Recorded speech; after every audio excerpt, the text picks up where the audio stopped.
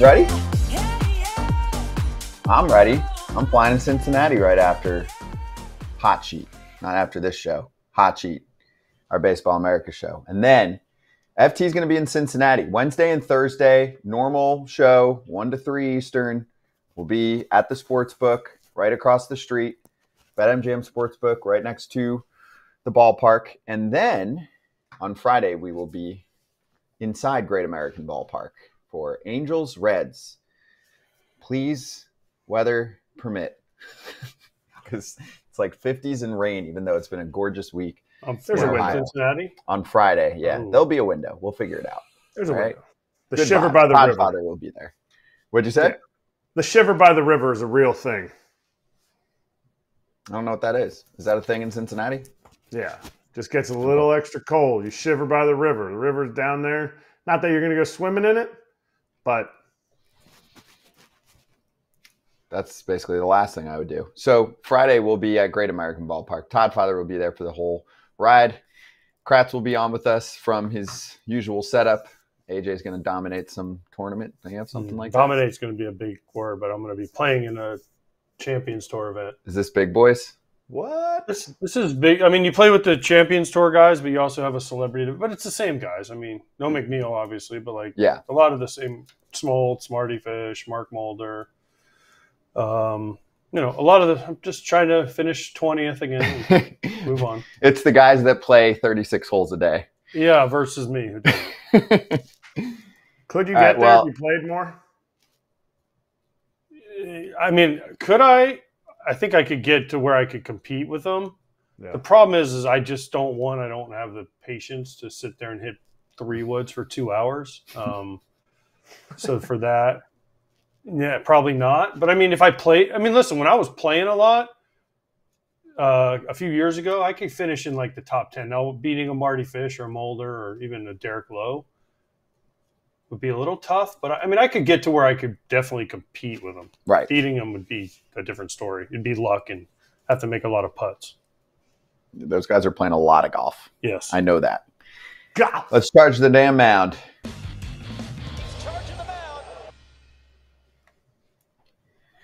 John Sterling is a legendary broadcaster who has done the Yankees radio call for over 30 years, and he's calling it. That's it. 5,420 regular season games called, 211 postseason games. 211. That's well over a season's worth of postseason games that he's called. He's been a broadcaster for 64 years. He's hanging it up. Cheers. Just a fun personality. Kratz, you were a Yank. Did you get to spend any time with him, meet him, anything like that? Or, you had to deal with the weird COVID season, so you couldn't go within like 100 feet of each other? No, but I was there in 17 and spring training in 18, spring training in 20. So, yes, I got to meet John. It's my only regret. Only regret is never hitting a home run as a Yankee, to hear what John Sterling's call for my home run would be. Did you have an idea for him? No, not a bit. Really? Mm-hmm. I feel like you're not tough, Kratz. We'll get him on at some point, hopefully, and we'll ask. I need to find out what it will be, because he's got it prepared. Everybody that gets called up, he's got one. He's not surprised by the moment. But congratulations. What an amazing career. Amazing to be there that long on that team. Yeah. He was one of the best. He's one of the, when you hear the Yankees win, Yankees win, it's iconic. And he was great. Every time we played the Yankees, him and Susie would come in, and Susan Waldman would come in and talk to us. And, I never gave her a hug. So she was, a little bitter about that. But, she was the enemy. But now I saw him last year. I did a Yankees game and went in and made sure I gave Susan a hug and talked to John for a long time. And just a gentleman of the game, just awesome to talk to, the stories he has, both of them. But, John, congratulations on a great career. You will be missed, and we'll see if whoever takes your place can come up with some of the calls you came up with, because a Stantonian home run. Text message. I liked that one when it came out. That was good. Yeah. He's 87 years old. Or on the 4th of July, he turns 87. Sorry, he's 86. I don't want to shortchange anyone. 86. He's been doing it for how long? 64 years broadcasting. Yankees, he's done 30 plus years. And also for the dudes that follow him, and I know one of them, Justin Shackle, Emmanuel Burberry is the other dude. They're not going to do what Sterling does. You got to have your own have thing. Your own shtick. Yeah. They're going to do their own thing. Yep. Yeah. So cheers to John Sterling. And now let's go to the other end of the spectrum with young dudes who haven't even played in the bigs yet, because it is prospect call-up day. It really is prospect call-up day. There are now 3 names that really stand out. So Baseball America Hot Sheet's going to be on later for a deep dive on the prospects that we're about to talk about. But let's start with Jack Leiter, number 2 overall pick a couple years ago in 2022. He was a stud in college. It's taken him some time in the minor leagues. He's had command issues, but he's on a little burst right now. And they're going to see if they can ride it, because Texas is really good. If you look at their injury lists roster, they're really good. They can fill out almost an entire roster. So here comes Jack to potentially save the day. 25 Ks in 14 1/3 innings in 3 appearances, 2 starts lately. He's 23 years old. Time to see if he's ready to go. Right? Great. Yeah. Let's go. Let's see it. 2nd overall pick. Did his dad play? Huh? Did his dad play? A little bit. But think about Al. I remember seeing Al in Gainesville at a game. Talked to him for a long time about just everything. But I mean, this kid was the goods coming out of Vandy, and everyone was like, "This kid's going to be on the fast track." He got to the minor leagues and he struggled, and he kind of had to take a step back and retool a couple things. You mentioned that his command was weird, because what's crazy is in Vanderbilt he was like a command guy. He was a command guy with strikeout stuff, and you're like, "Oh, this guy's can't miss." And something happened, but listen, he's back. Like you said, he's on an uptick right now, and the Rangers need starting pitching, so go get him. Jack, on Thursday, I'll be watching. I can't wait to see how you do, because, I mean, listen, I love your dad. Your dad's one of my favorite people to talk to baseball, and I hope you do well. I mean, one walk every 2 innings. He needed that time. Some people, it's okay to say some people needed time, even if you're a top 5 pick in the draft. It's okay to not rush somebody. It's okay that, he walked some guys. And really, like, maybe that helped him learn how to pitch, because everybody, we saw it last night, with Aroldis Chapman giving up hits. Everybody can hit the fastball. So if you're only throwing 97, guys are going to hit it even in the minor leagues, especially if you're walking guys, if you're getting 2-0, 3-1, 3-2, putting guys in hitters' counts. And on top of that, he's got a target on his back. Everybody knew who Jack Leiter was. So if there's some command issues, you're letting hitters, even minor league hitters, back in counts, they're going to get to you a little bit. So it's cool to see that he's gotten off to a hot start. And when a prospect gets off to a hot start in AAA, especially at the older age of 24, which isn't that old. 23. Send him to the big leagues. He's not 24 yet. He's 23. Sorry. Send him to the big leagues. It probably won't be the whole time, but you know what? They need some arms right now. And this is one of the guys that will help their depth. Mm-hmm. He is 24 in a week, though. Agreed. April 21st.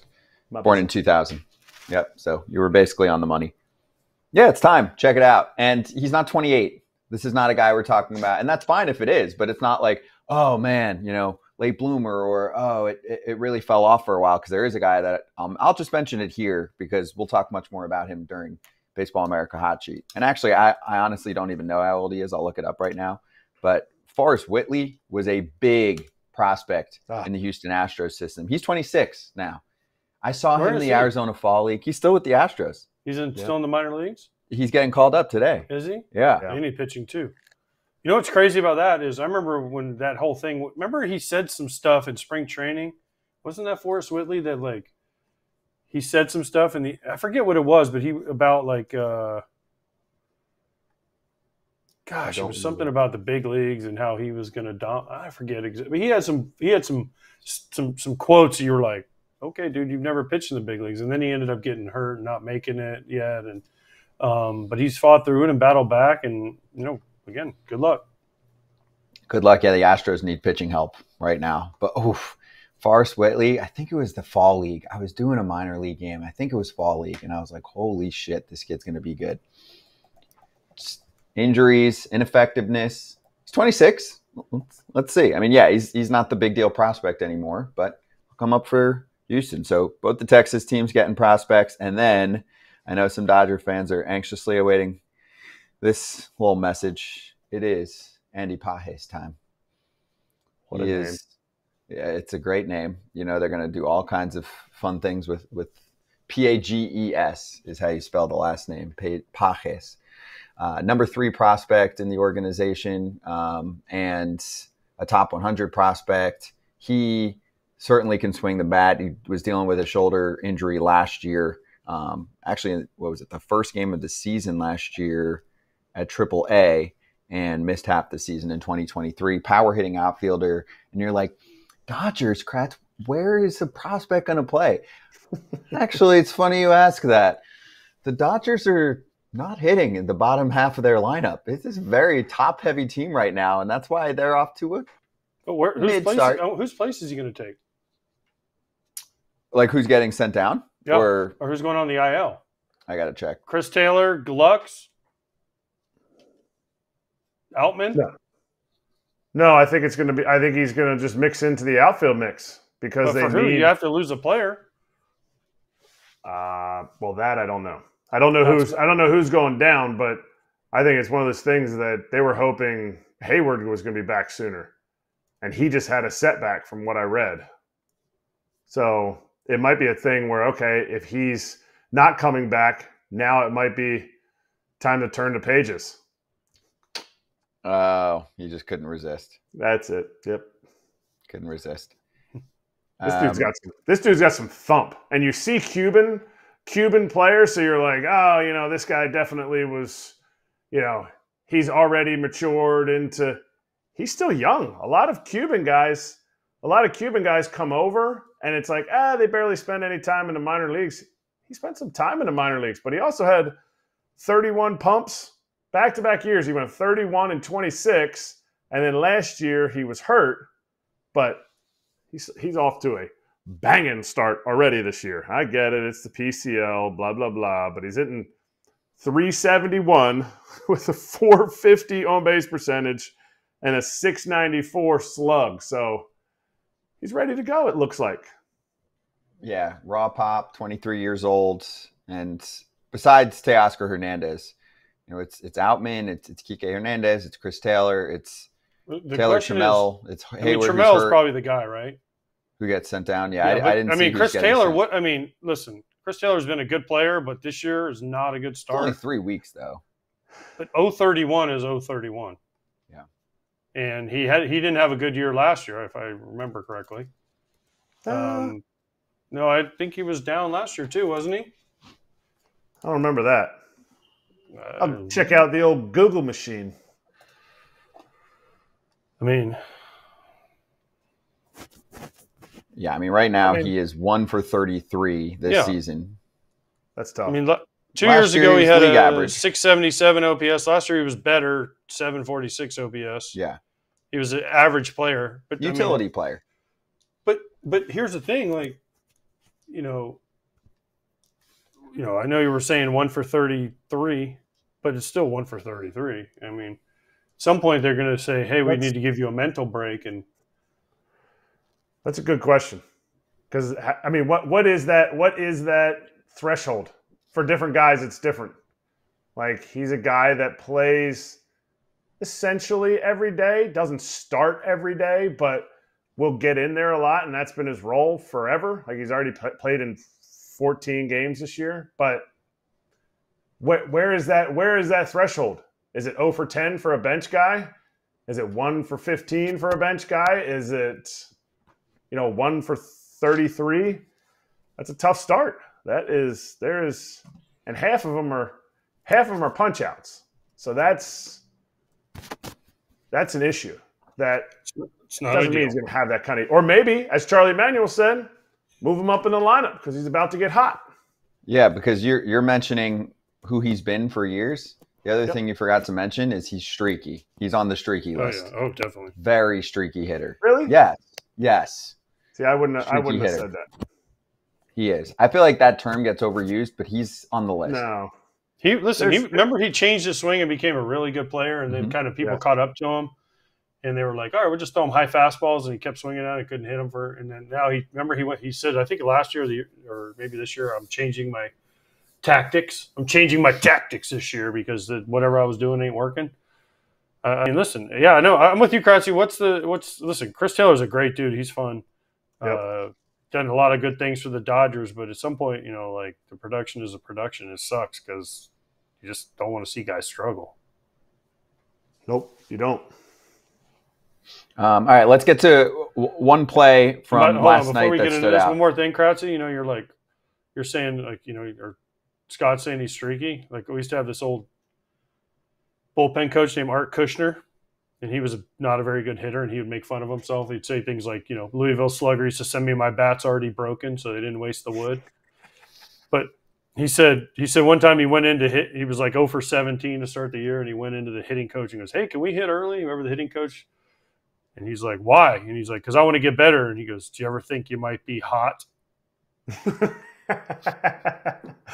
I used to say that when Louisville would send bats, I would open up my box and they would have pom-poms in there. Yeah, there you go.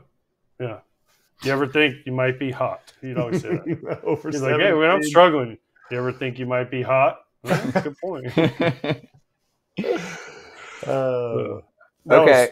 Between Ozzy and Cave, we had some serious funny quotes going on. That's some entertainment.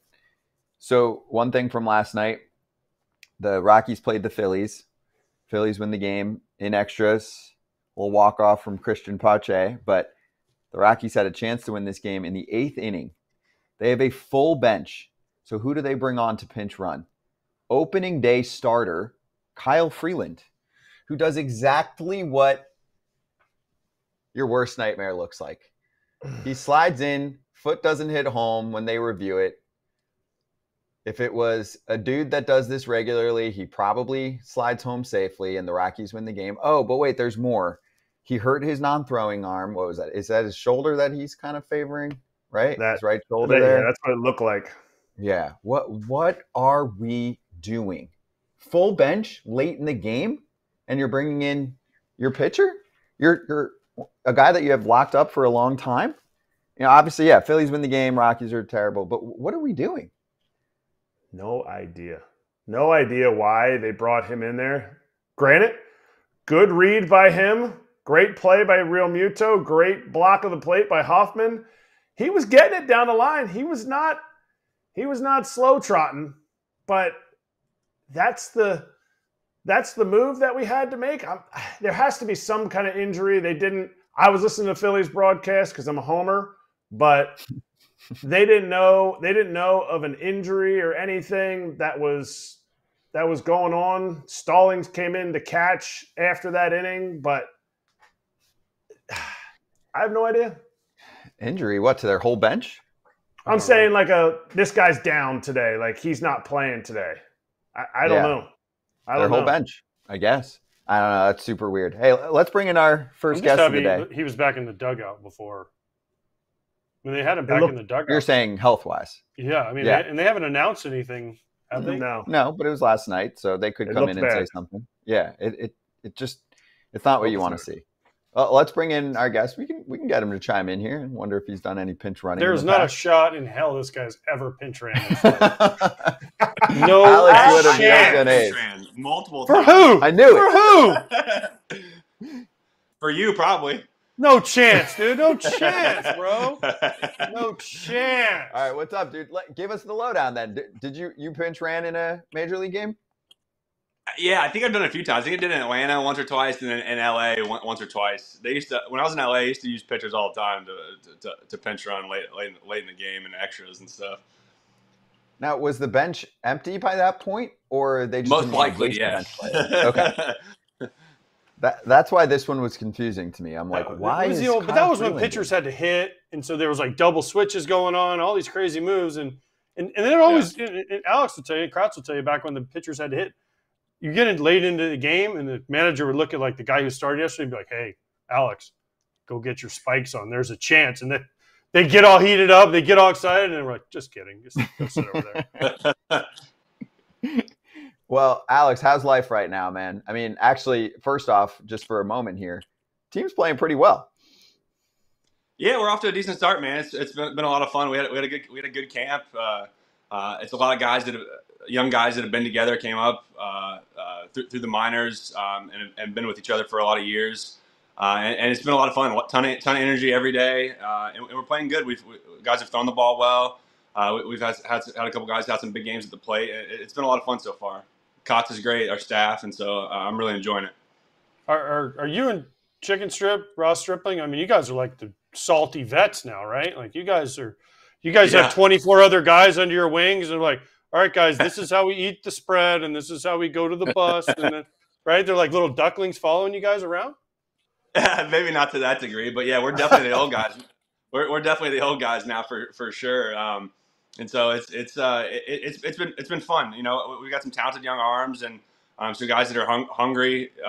You know, they're working hard, trying to solidify themselves as really good pitchers in this league, good hitters in this league, everyday players. And so it's been fun just chopping it up. And the energy has been my favorite part. You know, we got an energetic bunch.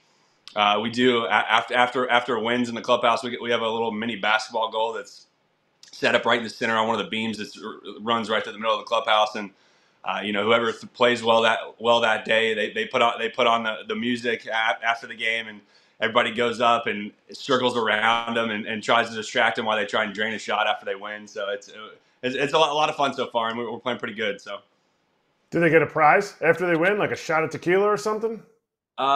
There have been a lot of shots after every win that have been happening. Team shots. So hopefully that'll continue, and we'll keep winning some good ball games. Who is on the mic? We asked Strip earlier when he was on there. He was like, I'm not sure. He goes, it's definitely not going to be me. So who's on the mic? Because you got a lot of dudes. You got a whole list of guys. Yeah. Paul Blackburn has ran the mic so far, and he's done a pretty good job. I've been fortunate enough to have a few pretty great mic guys throughout my career, and he's done a pretty good job so far. Anybody stand out as far as some of the rookies that are like, hey, that's a nice set of pipes, or like he wrote a poem or something that's nice? It's been pretty impressive so far, to be honest. Everybody has totally owned it. They've all gone up there and pretty much nailed their songs. It was nice. Kyle Muller took the pressure off a lot of the guys. Literally first bus trip of the season, he got up there and I forgot what he sang, but he got up there and just broke the ice and ripped off a nice song in front of everybody on the bus. And then after that, everybody had something prepared and was ready to roll. So it was been pretty good so far. Alex, can you compare last year, especially the end of the season? I know that it was a tough finish for the Giants, versus what you have now with you and Strip kind of experiencing this ride. Obviously, very different ball club, and I know we've had Strip on plenty of times on this show. He just said things weren't right there at the end with San Francisco, and they've made a lot of changes on the coaching side too. You're asking me just to compare my experience here and there so far? Yeah, because obviously this team is in a different spot, but San Francisco, kind of cleared things out a little bit towards the end of last year, and it was weird, obviously with what essentially like 2 starters going, and then a lot of mixing and matching, which some veterans are like, yeah, I'd rather just have a little bit more of a plan here.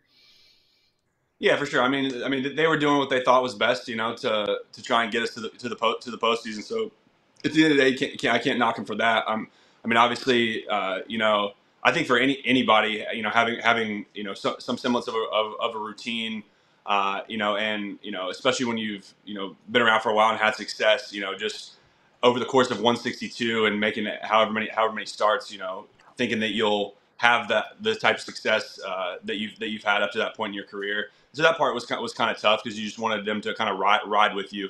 I think that's how a lot of people felt.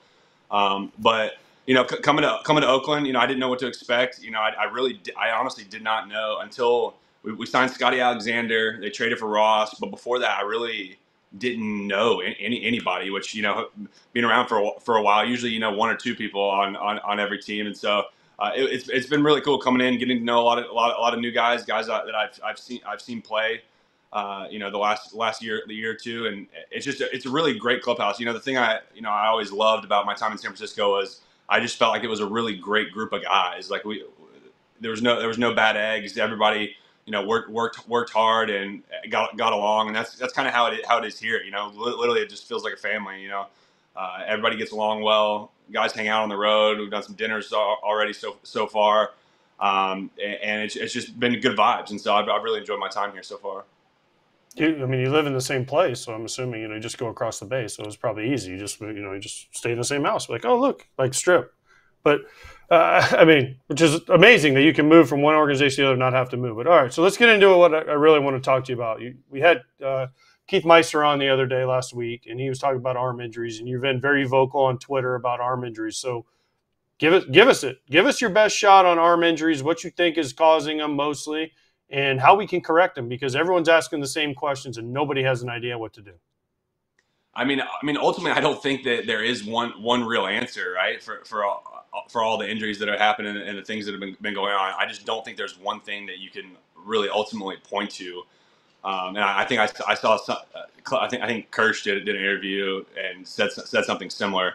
I just don't think there's one clear-cut answer. I think there's so many different factors. I think ultimately, it seems like we're reaching like an anatomical limit to what humans and what guys are physically capable, of doing as far as how high the velocity is ticking. And I don't really think it's stopping. I think the average velo and everything is going to continue to tick up. Maybe the ceiling is getting close to the cap. I mean, hell, I'm seeing Mason Miller sit 100 to 103 every single time out. It's just, it's wild.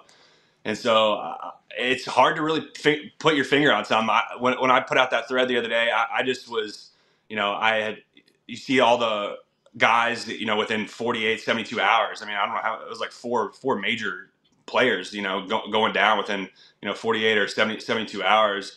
And so just something that a lot of people were overlooking is just how much people are throwing and how often now. And that was really one of the main points I was trying to bring up was, and AJ, you probably remember, I mean, I played with guys that wouldn't throw. There were some guys that wouldn't throw bullpens until they got to spring training, much less pick up a baseball until Christmas or December 1st. And that's how it was, for the first half of my career.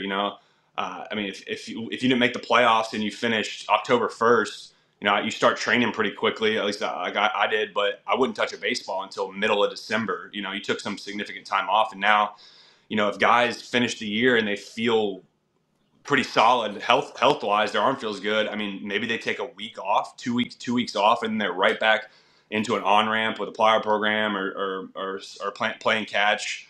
And then, by the beginning of November, you're starting to get off the mound, maybe even before. And so it's just a lot of higher intent throws way more often throughout the course of a year. I mean, you could even call it throwing year round. So that was really my biggest point is, Tommy John, as described to me, has always been a wear and tear injury, right?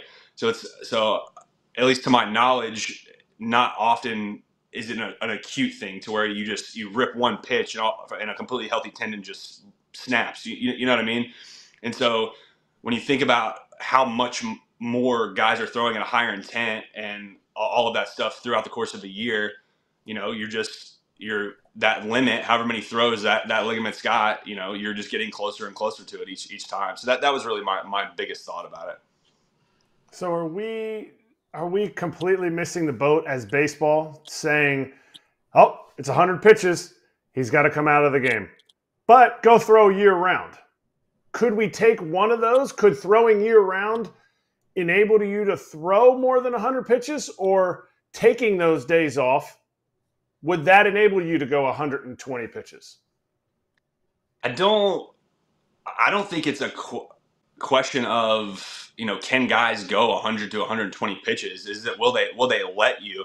Like, I don't think from any, from a player standpoint. I mean, you guys played, were around a long time. Like, from a player standpoint, I don't know where all of that stuff initially ever came from. The innings limits, the pitch limits. The only thing that I can conceive is kind of goes along with what I'm saying about, Tommy John and elbow and shoulder stuff being wear and tear type injuries. And so they basically put 2 and 2 together to where it's like, if we limit this amount of throws, this should increase longevity.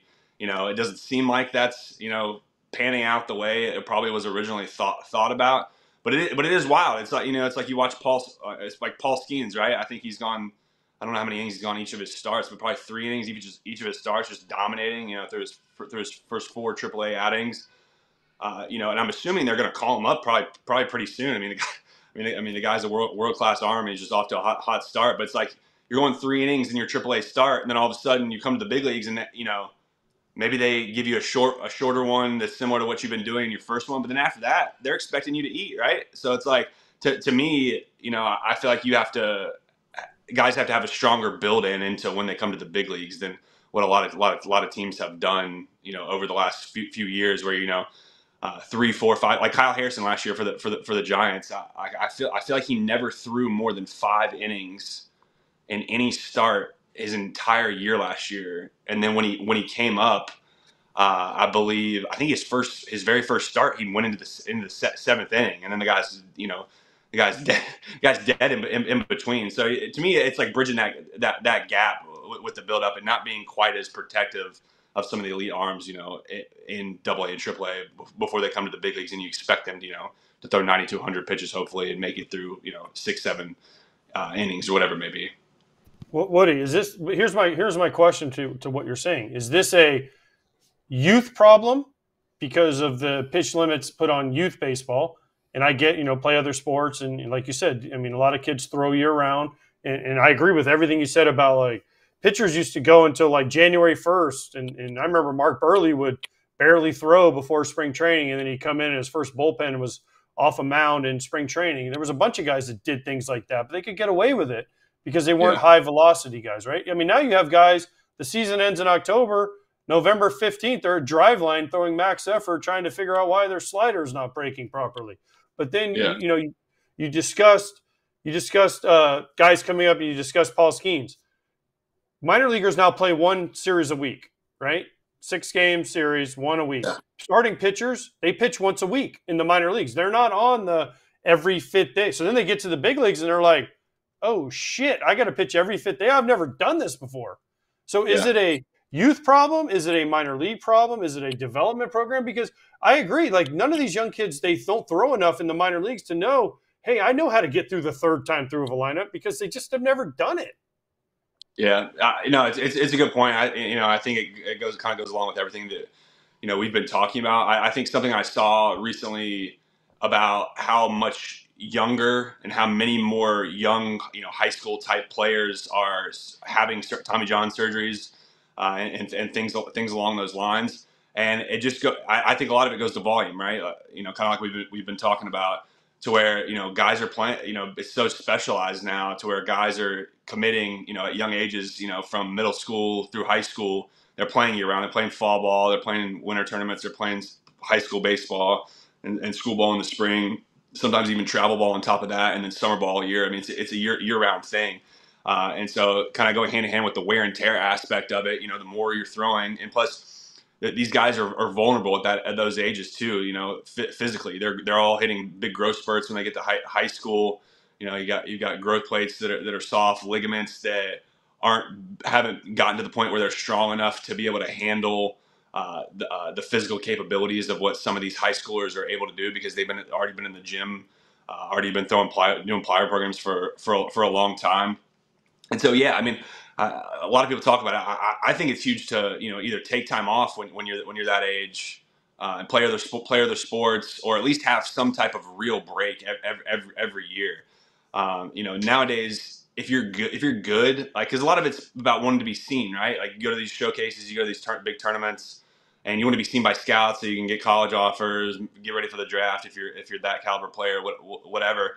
But it's so easy to be found now with Twitter, X, and all the video apps, all the ways for people to see you play.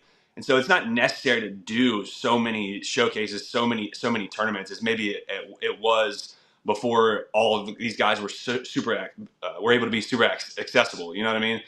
And so I do think from a youth standpoint, because it's being able to take 2 months off of throwing and playing throughout the year instead of going year round. Because if you're getting Tommy John, you know, I was one of those guys. I got Tommy John coming out of high school. I've been fortunate enough that my ligament's been good since then. I made it this long, but you know, didn't Meister say 5 or 6 years now is what they project, you know, for high level throwers post TJ. It used to be like at least 8 to 10 years, and now that timeline is becoming shorter and shorter, which is just wild to me. I got laughed off this show the other day by AJ's JV coach. Would it be possible for Alex Wood to come out of high school and get his University of Georgia scholarship and go, hey, you know what, guys? I can throw 97, but I'm going to sit here the whole game and just throw 88 to 91. And when you have one of the good hitters that I'm going to face, bang, I'm going to hit my 97. They're going to still see what you have. Or is that not possible? Yeah, it's super interesting, right? Because off the top of my head, the only two people that I can really think of in any level in my life that I would see like their velo sit lower through the first couple of innings and then have the ability to climb later was Verlander used to do it.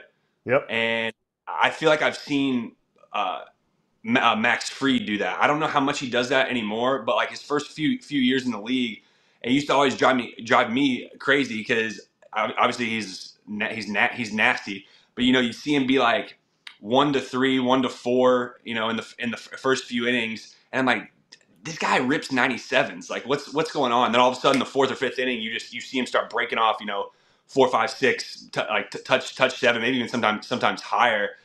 And I don't know, me personally, you'd have to be pretty world-class arm to be able to dial down, still have decent stuff, and then pump it up when you want to. I think it's just a lot easier said than done.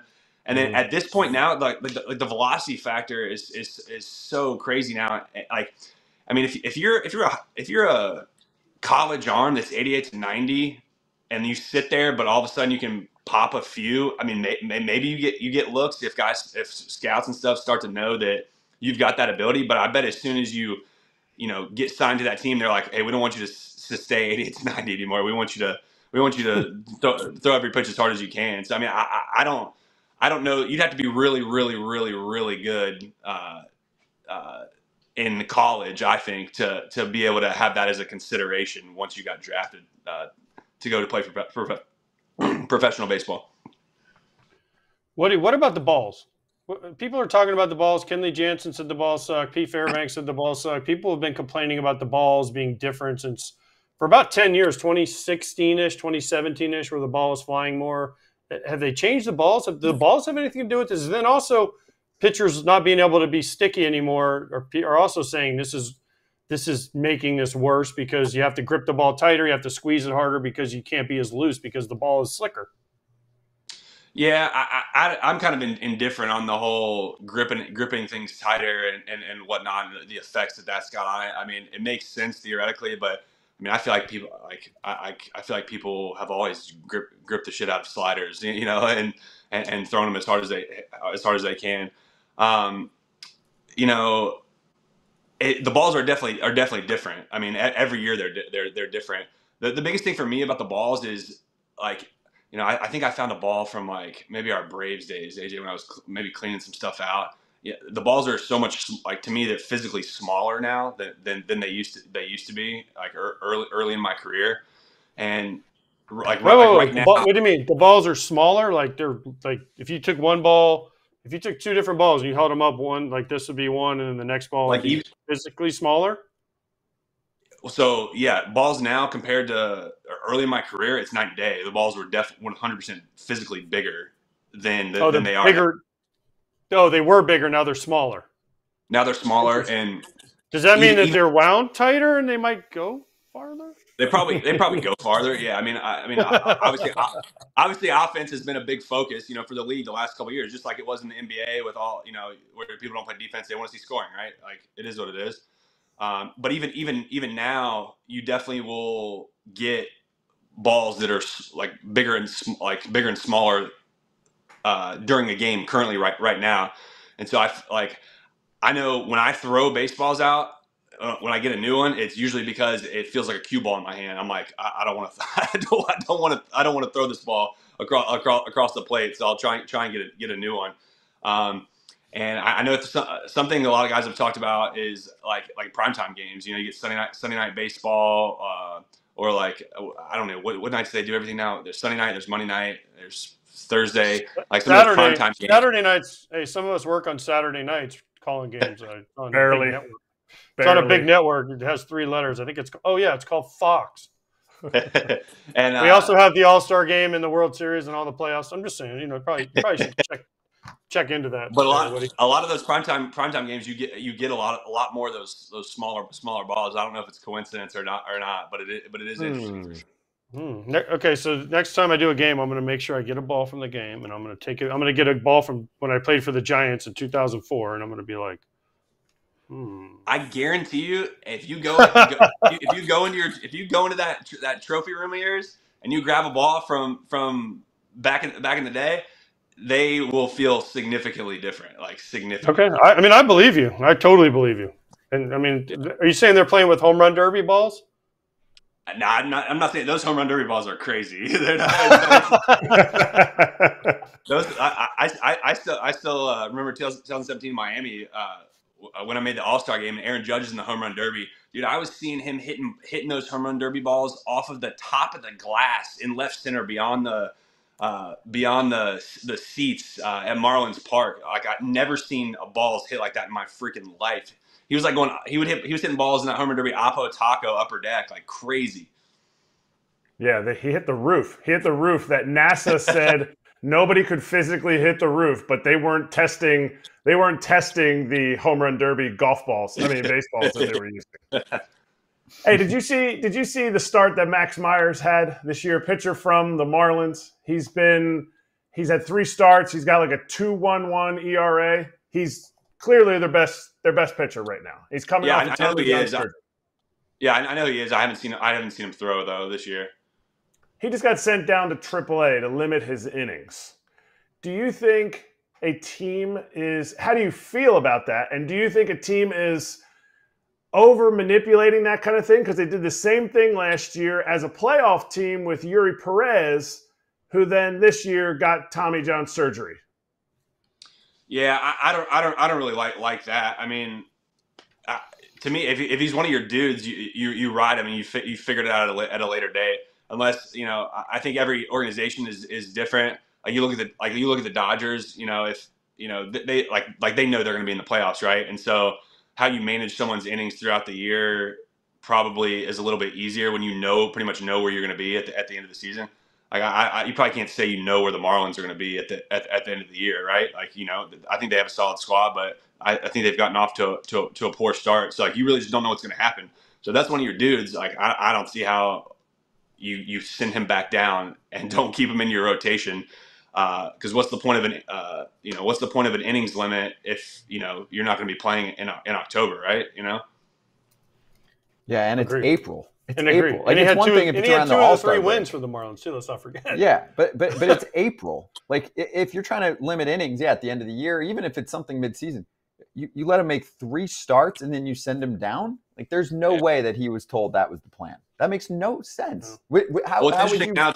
Because it's interesting now too, just with like the new rules, where it's like to a degree it has incentivized teams to just bring up their really good players, right?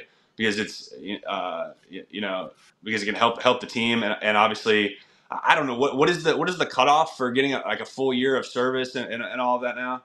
172. Yeah, 172. No, so a few weeks in, you're saying you can get the PPI, the extra draft pick if the guy finishes top of Rookie of the Year voting. So, but that's my Rookie of the Year. He's not a Rookie of the Year. Right. And for example, like the case you can make is like Jackson Holiday got optioned after the spring training that he had, but then gets called up, still eligible for, winning Rookie of the Year and the Orioles getting that extra pick. It was like right before that deadline, Yeah. This case is the other way where it's like, all right, you have a dude who shoved for 3 starts. He's pretty young. Yes, you're not going to have him go 175 innings this year, but it's April. Like it's weird. And I feel I'm like not sure what's his history. What's his history innings wise? What did he do last year?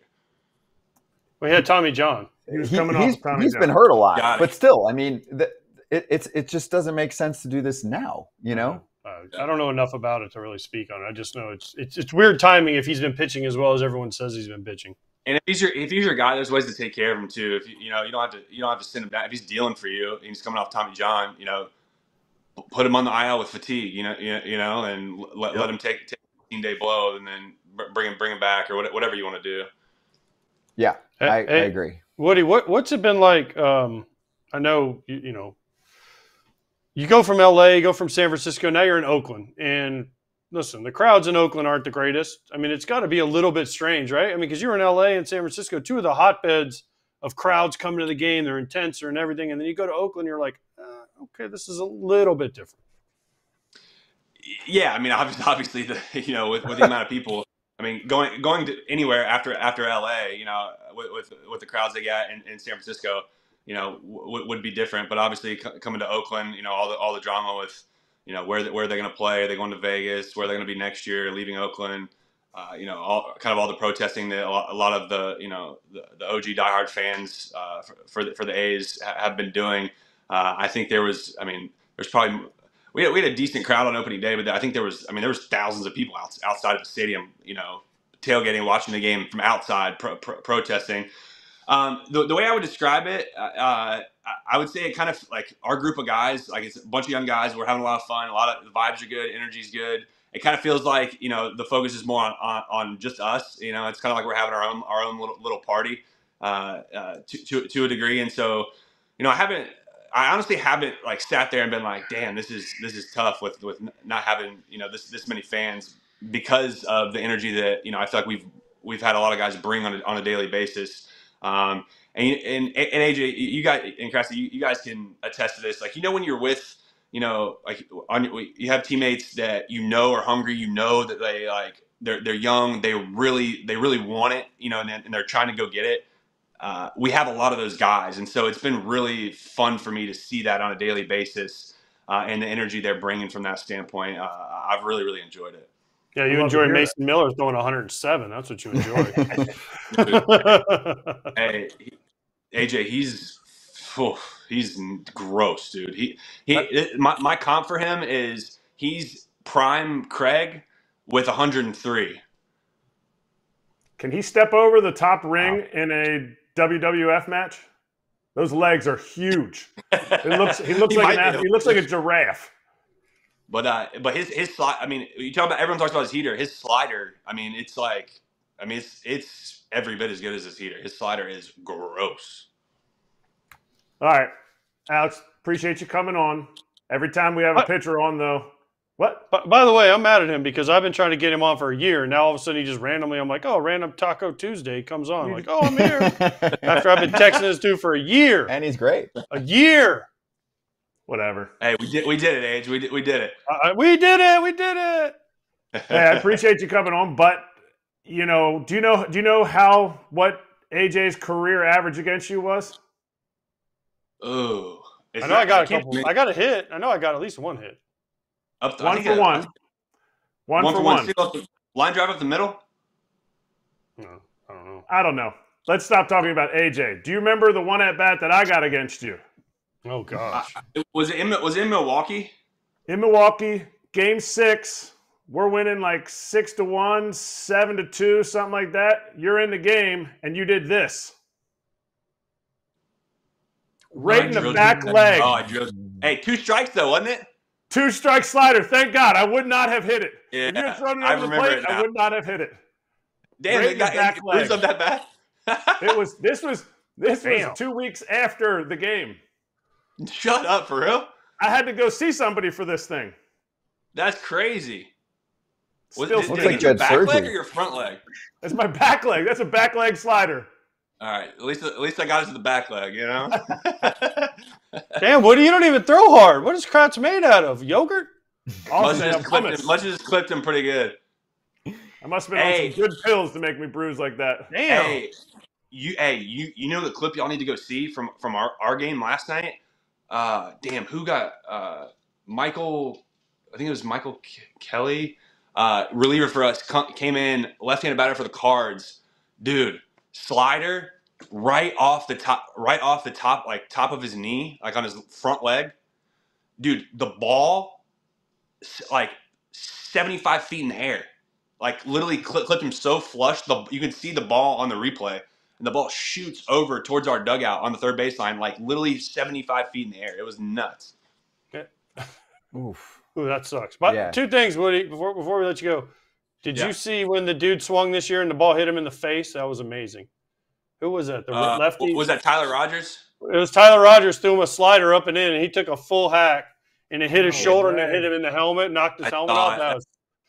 That was tough, but that's a tough AB for a lefty, man. Oof. Oh, and then how much did y'all pay the replay guy last night to get in Ollie Marmol's way, the security guard, when they're trying to get a replay, and he's just like, "Oh, my bad, I just happened to be in the way, right when you need to look at the dugout phone." He wouldn't. It wouldn't have mattered. We were hawking that clock, man. It hit zero before he bumped into the security guy, so they wouldn't have got it off anyway. Oh man. Well, Alex, it was awesome having you on. Actually, a lot of those A's fans you're talking about, they're always in our chat. They said they're going to have a player appreciation game. So you're going to have a packed house there at some point, because that whole group is very united. So we'll look forward to that. We'll give that some good coverage. But dude, that hair is on point. Scott is jealous of the height, bro. Strong. He is jealous of the height, bro. For real. Strong. I like it. Thank you, Alex. Good to talk to you, man. Keep crushing it. Thanks, boys. Appreciate it. Have a good one. You too. Alex Wood, Oakland A's, joining us. Great on Twitter. Give him a follow. As he mentioned, he has that whole thread that he laid out there about pitching injuries right now, and we got into it pretty good there, and he had some great answers. There are a lot of different opinions. Yeah, he was on point though with a lot of what he said, and I agree with it. It's hard to agree because there are so many reasons for whatever's happening is happening, but I agree with what he said. I mean, guys used to take months off. I mean, I remember at the end of my career for the last 10 years, I didn't touch a bat until the first day of spring training. Because I was like, man, if I start hitting in January, by the time February 15th rolls around, I'm tired of hitting. And then you're just, you pick up a bat in spring training, you're like, oh, man, this is kind of cool. I do this for a living. Guys feel pressured that they can't do that. I understand. But once you become a veteran guy and you're established, you could probably do it and get away. Now, I would start throwing around January 1st just to get my arm in shape. But I would give it from 3 months off from doing anything. And listen, the first time you pick up a ball, you're like, gosh, I'm never going to be able to throw again because everything goes, oh, man. Sometimes you throw a ball and your fingers would go numb because you're like, man, I just haven't done this because all of it's breaking up. But I don't know. I mean, I wasn't a pitcher, but that's the difference, too. I understand that. But still, as a pitcher, you can lightly toss to keep things going, right? You don't have to be out there and going to drive. I mean, listen, Driveline does a lot of great stuff. But you don't need it in the middle of November after pitching for 8 months. Be like, oh, man, I'm going to tune it up in November. Can't we wait and push it back or do it, literally the season ends, boom, the next day and then shut it down? Yeah, also weighted balls. I mean, I'm sorry. That works so well, but it also – there's no way that doesn't just destroy your arm. There was a guy I was listening to the other day who's part of the group with Dr. James Andrews who said, they already have research that it, stretches out something. I'm not going to try and quote him, but it didn't sound good. Anyway, let's get to our FT Senior Insider right now. Ken Rosenthal swinging by, joining us on FT. Ken, I don't know if I'm sure you caught at least a little bit of that conversation. The part I wanted to bring right up to you is the fact that the Marlins now fall to 4-13, and it's one thing to be bad; it's another to option one of your best pitchers. So I'm curious about your take on the Marlins and what you saw from Max Meyer, because I'm sorry, optioning a guy after 3 starts to save innings makes no sense. Well, I wrote about this today, and it was indeed a curious move. No one would dispute that. And I talked to the general manager, Peter Bendix, and he explained what they were doing and why they were doing it. Now, the first thing to remember is Max Meyer, this is his first season since a Tommy John surgery in August 2022. So he was never going to spend the entire season in the majors. He was never going to get past a certain innings level. We don't know what that level is. The Marlins don't even know what it is, but he was going to be handled with care. The other thing that Bendix noted was that, and this will shock you, and you might laugh at it, but the Marlins currently believe they have 6 healthy starting pitchers with Meyer, if you include him. 7 once Braxton Garrett returns, and he's close. He's experiencing a bit of a dead arm in his rehab, but they felt they had to do something, that something had to give, and that was the reason ultimately they had to make a choice here. Now, the part I question in my article is why this guy. He's got 2 of your 3 wins. His last start, he beat the Braves. And you're sending him out? You could easily put A.J. Puck back in the bullpen. He hasn't really succeeded as a starter, and demote one of your relievers. It's not like your bullpen's so great. Or you could take Ryan Weathers, who admittedly has pitched well, but has an option left, and you could send him to the minors. The problem I had with this was the timing. If you want to do this at some point, understood. He has to save innings, and he has to be handled with care. He's a young guy, and coming off the Tommy John, we all understand that. But why do it now when you have a team in a state of urgency, needing every win it can get? He is your stopper, and you're telling him goodbye? That part of it made no sense. Everything else I understood. I just thought they had other choices that they could have made. When you talked to Peter, did he say, like, he knew this could be something that's coming down the road? Like, did they give Max the lay out the plan for this? Skip Schumacher told reporters yesterday that they had told Max Meyer when he made the team. And remember, he only made the team because of injuries to Edward Cabrera and Yuri Perez and Braxton Garrett. So they told him at that point, listen, this is not going to be all year. You have to understand that. And I'm sure he does understand that. He understands where he is in his career and with the post-surgery recovery program. But at the same time, when you tell a kid, I don't care who he is and I don't care where he's playing, that, yeah, you had this amazing success. The Braves, you shut them down, even though they're maybe the most powerful lineup in the game. But we're going to send you out now. We're not going to wait any longer. That is where perhaps the disconnect comes in. And we haven't heard from Max Meyer on it. I don't expect him to be anything but diplomatic. But my gosh, he had to be disappointed. One more on this. Travis Sawchik brought up the service time. He was like, Max Meyer stands at 1 year, 82 days, 172 days required for a full year of service. Super 2 5-year average around 2 years, 125 days. So I think we can begin to map out development timelines for Max Meyer. He wasn't getting to 2 years. He wasn't getting to 2 years, 125. If he had a full year this year, he was getting to 2 years, 82. That's short of Super 2. So this wasn't a case of service time manipulation with regard to the Super 2. It could conceivably be a case down the line of service time manipulation if he doesn't get back to the majors and be in the majors. I think it's about half the rest of the way. Mm-hmm. So, yeah, they can manipulate it that way, save themselves a year of control. But I don't expect them to do that. I don't know that this was about service time as much as it was about the decision to preserve innings and where they are as a staff. Ultimately, if he's down for most of the year, then, yeah, you can make the case it's a service time thing. And let's face it, if you're the Marlins and you're out of it, you might say, maybe we should keep him down the rest of the year. That's a different story. And if that happens, then we have a service time question. But at this point in time, there is not that situation. Man, Ken, you just make baseball come alive. You guys are hot from the weekend, we know. I'm good. Well, all right. This is the star of Fox Saturday. I don't know if you heard. No doubt. No, every inning. He could add. He added every inning. Trust me. Tommy Pham signed with the White Sox, and you were you kind of hinted at this to me, and I kept my mouth shut this weekend. We were driving to the airport. What does it bring to the White Sox, and why did it take so long? And I mean, is this the only offer Tommy Pham had? Because why? I mean, they're 2-14. Why would Tommy Pham, other than playing time, and I guess is the main thing for him, but why would he want to join them if he had other offers from other teams? He had offers earlier, but he didn't like those offers. And what happened was Tommy Pham viewed himself coming off the season he had last year, where I believe it was 1.9 FWAR, which is a pretty good season. He believed that he was worth a certain amount of money. He had a better season than some free agents who signed for a lot more. And it was difficult for him. He's a prideful guy. It was difficult for him to come to the realization that it wasn't happening. In my opinion on why it wasn't happening was more because of his age, which is 36, than anything that might have happened off the field in the past.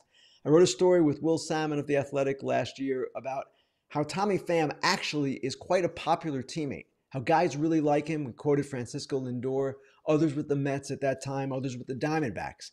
So I don't know that it's that. I know that's the knee-jerk reaction. Tommy Pham's this. No, he's not all that. But he had expectations.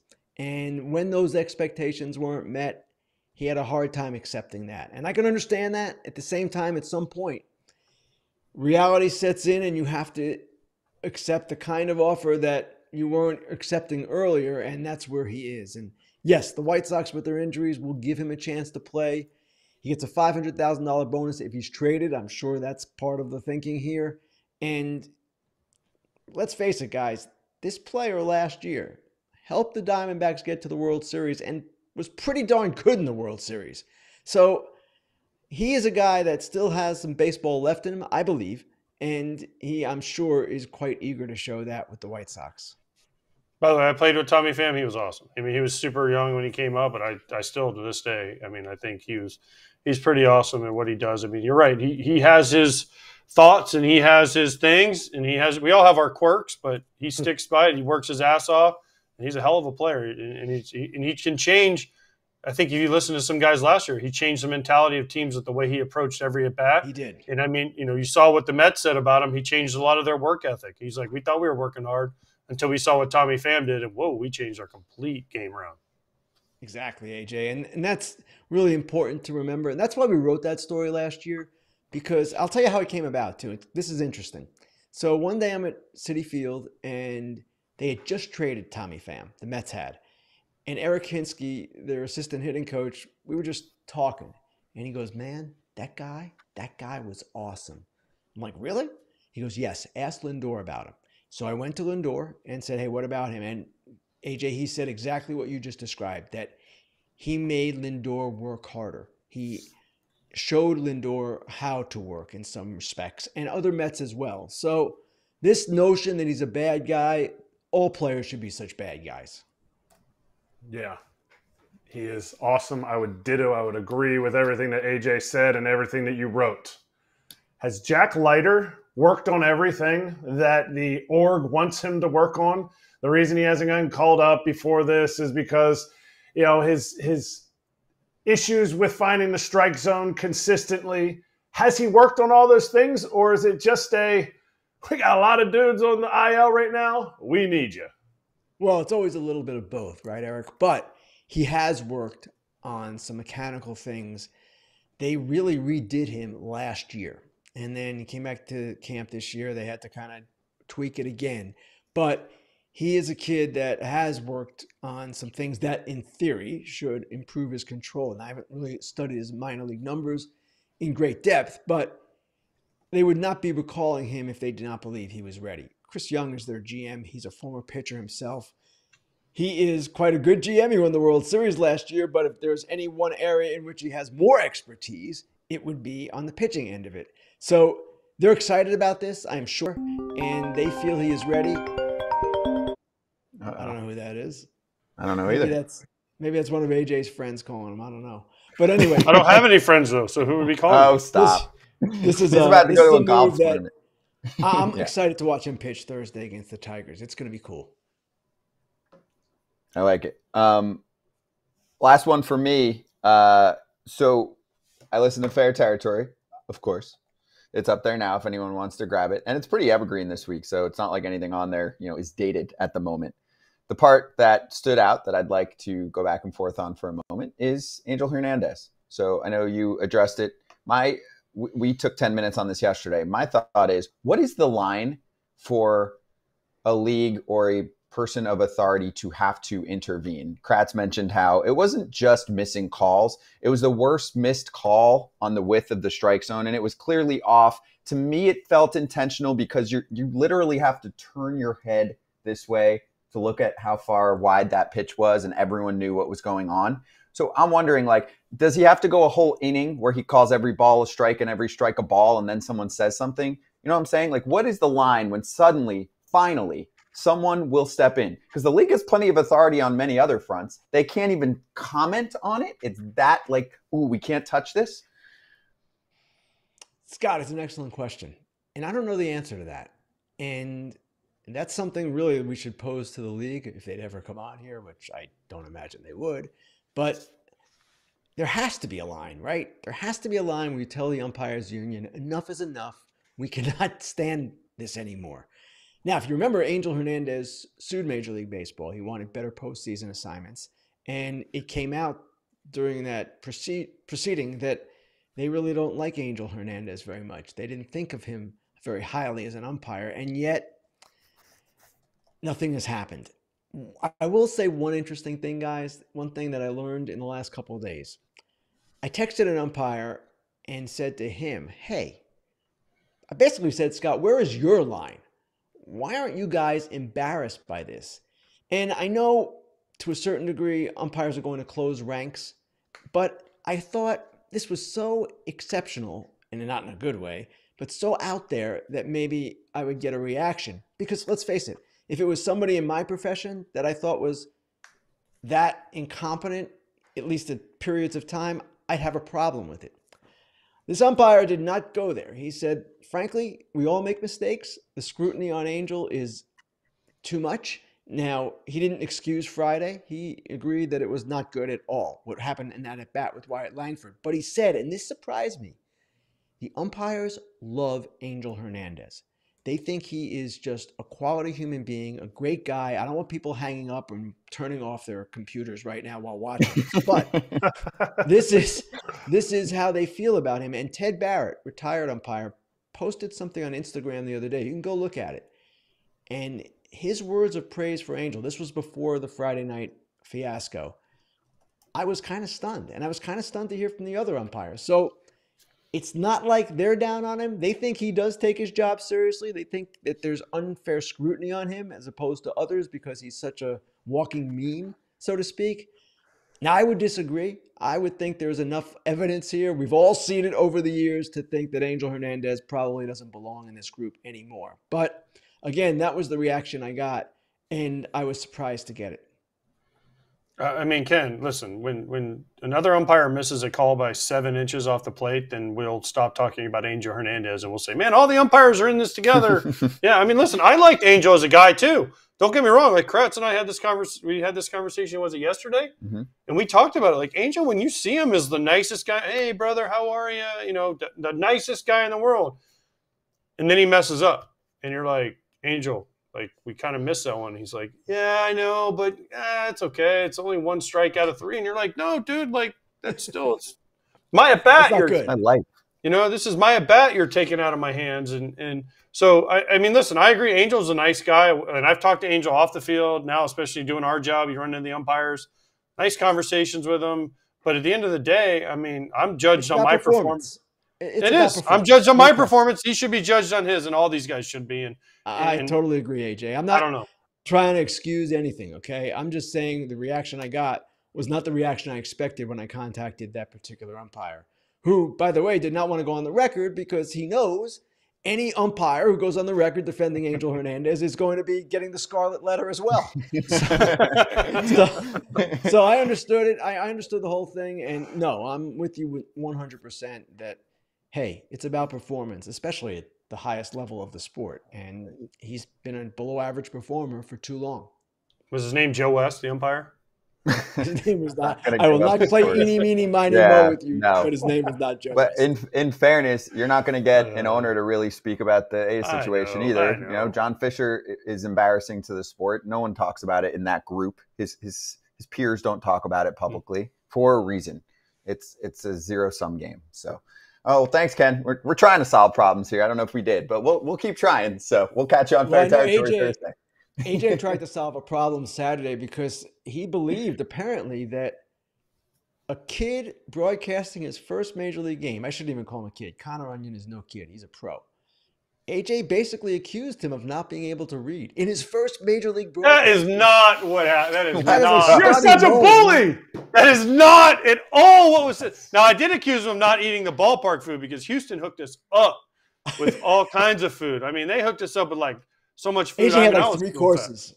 Dude, I had a whole meal during it. They gave us this hot dog thing. It was 4 hot dogs in 1 bun. So good. And then they gave us this pulled pork thingy that was so good. He's probably nervous. He's going to have like a stomach problem during his first broadcast. And then he brought us these nacho thingies that were so – oh, man. I didn't eat. He wouldn't even touch it. And I'm I like, was the same way. so let me before Ken gets off and runs away like he did on Friday when I wasn't on. Okay. So he said something about someone was Voldemort from Harry Potter. That's right. And I don't know who, I forget who he was talking about. Oh, he's talking about Adolis Garcia. He's Voldemort from Harry Potter. In Houston. And he looks at me and goes, have you ever seen the Harry Potter movies? And I said, no, Connor, unlike you, I read the books. Not taking a shot at him not being able to read. It was more of he watched the movie because he's of the movie generation. I was of the book generation. How did you know he did not read the books? Because I know he didn't, because he's a movie generation kid, and I was right. Well, anyway, Scott, at one point, I'll let you guys go. I know you don't want to hear this, but at one point I had to jump on and correct the record and say that Connor Onion does indeed know how to read. How do you know that for sure? Did you see him reading books? Have you seen him I'm read? pretty confident on that one, AJ. Pretty confident. Okay. And then they did ask me, and someone said something about me, and I said, well, I've never read a Ken Rosenthal article in my life, so maybe I can. That did go out on the airwaves, yes. Yes. AJ's only in it for the Harry Potter books. That's right. They were great back in the day. Good. Well, I can't wait for chapter 2, whenever that is. We are all anxiously awaiting the reconvening of Ken and and thank you, AJ Ken, and for the Connor. ride to the airport, and thank you, because otherwise I wouldn't have made it. Well, we had an issue there, but yeah, we Yes, we heard all about that too. So nothing gets held back on this show. It's 2 hours every day. Ken, thank you. We'll see you on Fair Territory on Thursday. Thanks. Fair Territory out there for the world to consume as well. The one from Monday actually gets into more of the Ippei scandal with Ohtani and does a checkup on the Braves pitching, Brewers pitching, a little bit of Astros pitching, and that conversation too. So check that out when you get a chance. Let's do some digging. We haven't been in the weeds in a while.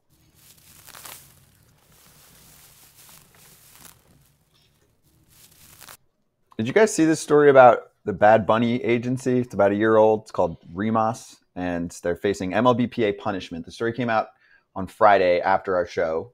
Britt Giroli did a great job with it, breaking the story, and we just didn't have time yesterday. We were busy as hell. At least one license has been revoked, and it looks like it's from their main agent. They have 2 agents. It's a new agency. It's a year old. The name's William Arroyo, and apparently there were other agencies that were reporting them basically since they fired up about a year ago. And their biggest client's probably Francisco Alvarez. Ezequiel Tovar is their richest client. He signed that extension right around when the season started. They've got one of the Dodgers' best prospects, Diego Cartaya. But from the article, some of the complaints from other agents involved multiple employees who were not certified agents but acting in that capacity. Multiple accounts from players and agents involve employees of Remas offering large sums of money, cars, and other incentives that are prohibited in the MLBPA's agent regulations to get players to switch agencies. It is believed that Remas has 2 certified agents, sources say, and other employees who were seeking to obtain agent status are now expected to be denied. Players affected by the news were informed by the PA. And the statement from Remas essentially said nothing. I mean, they said, at Remas, we uphold the highest standards of professionalism and integrity of our industry. Out of respect for an ongoing process within the context of the MLBPA agent regulations, we'll refrain from making any comments at this time. We remain committed to continuing to serve our clients with excellence. Real quick, first off, because I think there's a lot here. If you're putting out a statement, wouldn't you say this ain't true if it wasn't true? Because that's what I was looking for. That's the first place to go. We're trying to be the utmost blah, blah, blah, blah, blah, blah, blah, blah, blah, blah. You say it's not true if it's not true. So the story's true. Great job reporting by Britt Giroli. We know that's true. I actually was told about this one 6 months ago. There were people freaking out about it. They're like, yo, they're just dumping tons of money in cars and all this shit on players. I don't know how all this shit works. So this players hosted show. Help us out here. I know this stuff's happened in the past. Does it happen like in this egregious of a way in 2024 where, someone gets picked off from an agency because they're just dumping like hundreds of thousands of dollars of cash and cars and luxury items on a player to get him to leave? I don't think anybody's dumping any money on me to leave BPA and Storm Kirschenbaum, who did an incredible job as an agent pretty much my entire career. But yeah, I mean, agents, they don't lure guys over because they're like, hey, I'll make you a better player. They lure guys over by doing a little bit of the shady stuff. Yeah, and selling them for what they have, but they're selling them with early. I can attest to like guys in AAA, guys in AA who are switching agents. Like it's the reason you're in AA or AAA isn't because of your agent. It's because you're not good enough yet. And when an agent comes to you and says, I'll get you custom cleats, I'll get you, tickets to a football game this year. Guys are like, whoa, for real? Yeah, we have all those connections. Come on over. That's not helping your baseball career. That is just helping them once you make it. The reason they're coming after you is because you are going to make the big leagues and make a lot of money, and they want to have you in their agency. Okay. But you can't do that. No. I was never offered anything, but people also knew I wasn't going to switch. Yeah. So I think, I never really even heard stories about anybody being offered any other things than what Kratz just said. Like, oh, I can get you custom cleats and I can get you this and I can get you that. But I never heard anybody being offered cars and money and all the stuff that like was in this article. I guess if you want to make a splash, you do it, but then you lose your license. Well, then you can't do it. You don't even have a license, Lisa. Yeah. This is one of those stories, and I'm curious, like, tell us in the chat for the group that's in here right now. Does this stuff interest you? Do you want to hear about this when a story like this comes out? Because there's some in the industry like, this is too like inside industry stuff. I'm like, Bad Bunny is a top 3 music artist on the planet. It's a big name. It's not Taylor Swift, but he might be number 2 or 3 or something like that on the power rankings. He is big. He's big time. Plus he's pretty involved in our game too. Wrestling ring too. He's been in the celebrity softball game. Yeah. He's an entertaining, super talented dude. Obviously, he's not single-handedly doing much on this front. The name's on it. It's his team behind the scenes. I think obviously he's got a music agency. Music agency world, baseball agency world, not the same. Yeah, but don't we need this? Don't we need this in baseball in some capacity? Not the illegal part of it, but the popularity part of it. Just that Bad Bunny is he's a huge baseball fan. Now, I get it. He's not the one going out and, making these offers. He's not maybe necessarily behind it. They mentioned a couple of the agents that are going to lose their license. But don't we need this? Don't we need that, like, cross-platform a little bit? Am I using the right words when I say cross-platform? No, I think that makes sense, because the part that's actually good in this story, like the part that you want to look at that you're referring to, is I think they took some of the guys to like a big music award show. They were those kind of perks that I think you can do, where they're like, hey, let's try and get you involved in the music scene a little bit. Let's get you some some appearances here that you wouldn't usually get from another place. That stuff I like. And other agencies do that now anyway. There are other agencies that have connections or have people working in other departments that can cross promote, get them marketing deals. Like that stuff's all clean and nice. You can't dump money in cars and all this stuff. It also starts to become a slippery slope, because where the problem is for a union is that if they feel like this group is not being ethical, what's to stop them from getting all of their dudes deals that are under market value because they get them signed up early, and they also need to make a return on their investment. Like, let's say they spent $10 million on handing shit out to players and they have 10 players. They're going to be like, well, we got to get a couple guys signed up early to one of those, cheaper extensions. Regardless of what is in the player's best interest, you start to lose trust as a group. What are we still talking about the MLB here with all these like gifts and everything to lure people over? Or are we talking about NCAA? Are we talking about college athletes now? No, it's all of those things apply here. Or are we talking about the what is it, opening day after the lockout from MLB, and they all had some type of headphones or something in their lockers being like, sorry for locking you out and talking shit, but friends? Yeah, it's a gift. I get it. If somebody wants to lure me over right now, I'll take a new car. I'm just saying. Okay. So Right. I thought it was an interesting story. We'll keep an eye on it. I mean, we'll see where it goes from here. Yeah. Yes. Who are their clients? That's what I want to know. I told you some, Ezekiel Tovar. So that was why I mentioned the extensions. On the other side, though, we talked about this, and Tovar's off to a nice start, and he's a sick glove. I thought that was a nice extension for him. We talked about it. Great. The bat metrics, not sure long term. So he locked in his long term richness. I was fine with that. Francisco Alvarez is their big boy right now. I mean, he has potential to make a lot of money. True. He's a catcher that can swing it. If I sign with them, I hope they put me on a rap album. Bad Bunny and Erik Kratz. Yeah. That's why they're not recruiting you. Yeah. Dang it. They can call me Oso Blanco. I thought that was Evan Gaddis. Okay. Mono Blanco? White monkey? I don't know. Something. On the positive side of things, Estuary Ruiz is back up in the bigs. And went deep last night. He did, off the bench. Fans were freaking out, and rightfully so. That was a freaking... In Oakland? At night? At night in Oakland. I mean, clearly the dude was pissed about the whole situation. This doesn't happen in the past. You start off the season, you play well, and then you get sent down. This did not happen when I was growing up. It did not. You can't do that even from the PR optics. I feel like front offices nowadays are like, we stick to our process. We said 3 starts for Max Meyer. We said Estuary Ruiz is not getting on base enough. Don't let that 429 in 5 seconds fool us. Like, can you at least let the guy go through an 0 for 10 and then send him down? It doesn't look good.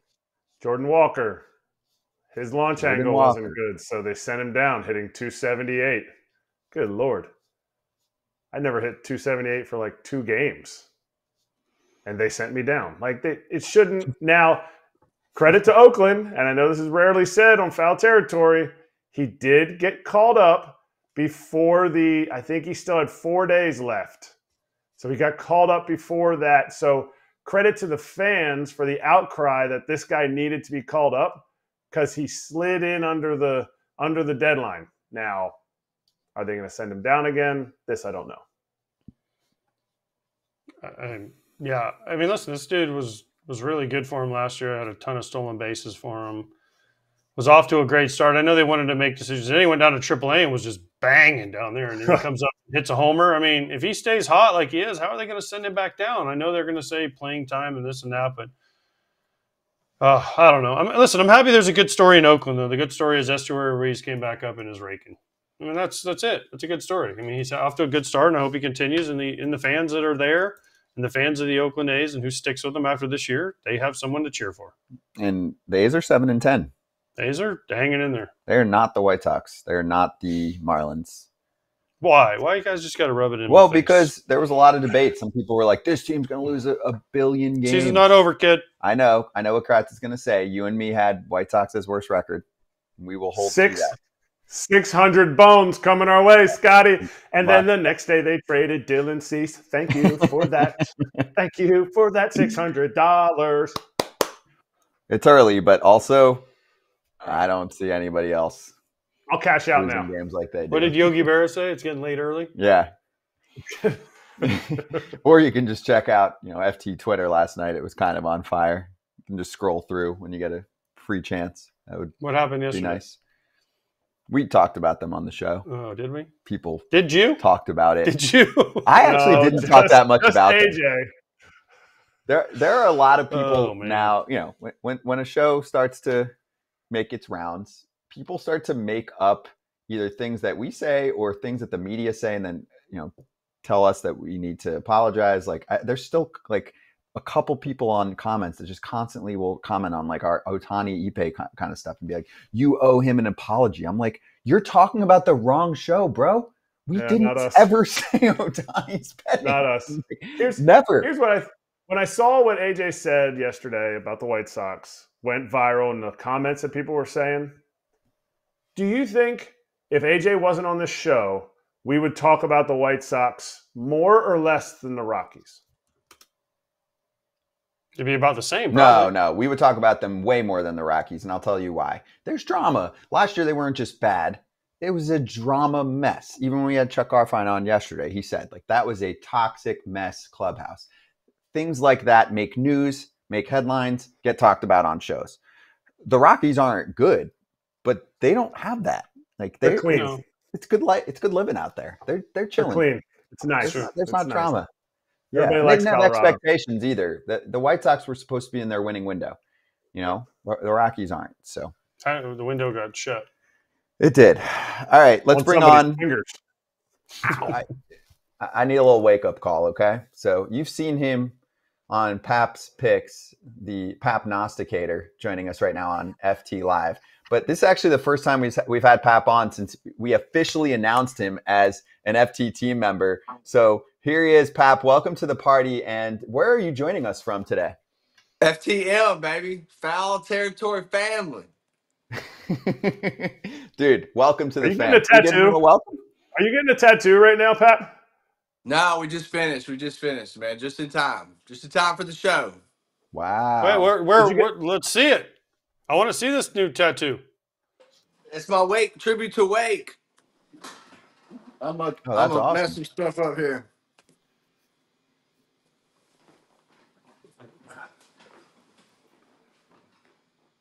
Damn. All right. That is sick. That is sick. Yeah. I mean, just leave the shirt off.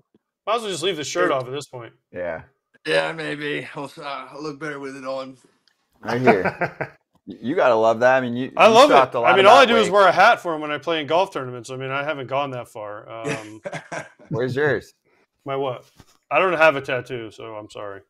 But that is sick. That is a sick I love one, that. yeah. I love that. And you were just there for the first pitch, the ceremony, all of that. So yeah, we just got done with a marathon yesterday, man. It's been crazy. I was walking to the game yesterday, had a guy in nothing but a leopard thong, on a skateboard drinking or licking a lollipop or something. It's pretty interesting. Did you run the marathon yesterday? Hell no. AJ in spring training, I said, man, look, I throw the ball to the plate. I don't run the ball to the plate. Let's go, man. I got one inning. Hey, did the Red Sox ask you if you wanted to play a little infield for them? The infield defense is hurting right now, man. It is, man. I think the whole team is hurting. I think they're just trying to find their ways. It's like Alex Cora is trying to play chess with a lot of really good AL East teams without his queen. Like without his best piece. It's like virtually impossible. And the injuries, I don't know. I might go talk to him today and see, like, man, we got to sacrifice a live chicken or something up in here or something, because the injuries is all the shit that's been happening to them, man. So is Devers and O'Neill okay? I know O'Neill's Canadian. He took 8 stitches. Is he okay? Yeah, they're all good. 8 stitches, yeah, but he's got to go through. You know how shit, AJ. You got to go through concussion program. He's not coming right back. I'd be surprised. They'll probably make a decision by game time if he can pass that protocol test when Devers do. So, and they're not winning. So you're not going to press your 2 best players. And now it looks like to start the season off before the month of April, they're going to be down Trevor Story, Devers with a shoulder and now a concussion, and their best hitter in O'Neill for concussion protocol as well. Remember, Mauer never came back from concussions, so you never know, man. Yeah, concussions are the real deal. I'm pretty sure you've had a couple concussions just based on how you act. But yeah, they're not. They're 9-8. They're 9-8. Like, are you just starting the same? Are you starting the same story that you thought from the beginning of the year? Like, it's not like they're sick. They're 6-12. They're not like a 5-12 team. They're 9-8. So if they didn't have these injuries, are you saying that they would be first in the AL East? No. So it's 9-8. Have they peaked? Have they peaked at 9-8? Oh, no question about it. To me, Kratz, I think they've peaked, especially when these injuries start. They're not a team that can go afford one injury after another, man. They're bringing up what I call 4A players. You know, they're great in AAA, but they can't get a big leaguer out. You know, so they don't have prospects like the Orioles, man.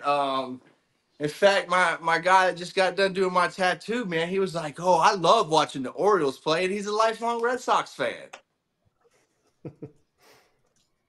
Yeah, see, there you go. Orioles are fun to watch. They are very fun to watch, and they're just like endless talent coming through on that team right now. Did you see what Kenley Jansen said about the baseballs?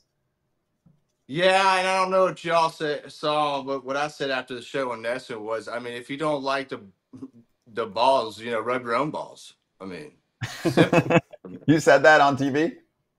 Yeah, I mean, I used to rub my own balls and I try to get Pookie to say, hey, in the ninth inning, give these balls. Tell the clubhouse kid to give these balls to the umpire. Those are the ones I want to use. So you used to tell Pookie to give them to Billy, who half the time Billy wasn't paying attention. He was like this on one knee in the stands, looking the wrong way. Who's that? The bad boy. Billy Broadbent. Okay. Yeah, bad boy. Yeah. He was like the 60. He was like 50 years old. He had red hair, and he was one knee the whole time with the balls and the bat, and he'd sit there and the game be over here, and he's like, yeah. But you know, like, and that's funny, AJ. You talk about that too, man, because like even the clubhouse kids, a lot of them they text with me still, and they're like, man, this guy like he don't like this and that. Rub your get him on. I mean, I don't have no problem with rubbing them myself, man. I love to rub my own balls. Hey, you check your junk. You're smart. True. I am. I'm very smart. Hey, go ahead, Kratz. Oh no, I was just gonna say, do you think the balls are what's causing injuries? Do you think that's a legitimate gripe because the balls got smaller or slicker, or you can't use your own stick? No, man. It's like there's no right or wrong answer to this, Kratzy. In my opinion, it's a multitude of a bunch of things, man. Like players nowadays, I don't care if it's pitchers trying to throw 100 every time on every pitch and every play of the game, or hitters going out there swinging as hard as they can with as much launch and perfect angle. You know, I'm not a hitter. I can't get on that. But, you know, you get my drift. And so there's going to be no longevity when, you know, like I remember my first All-Star game with Mariana, and I said, hey, look, I've always idolized you. You know, you're the greatest. I appreciate you, what you've really done. And I'm making money now because of you.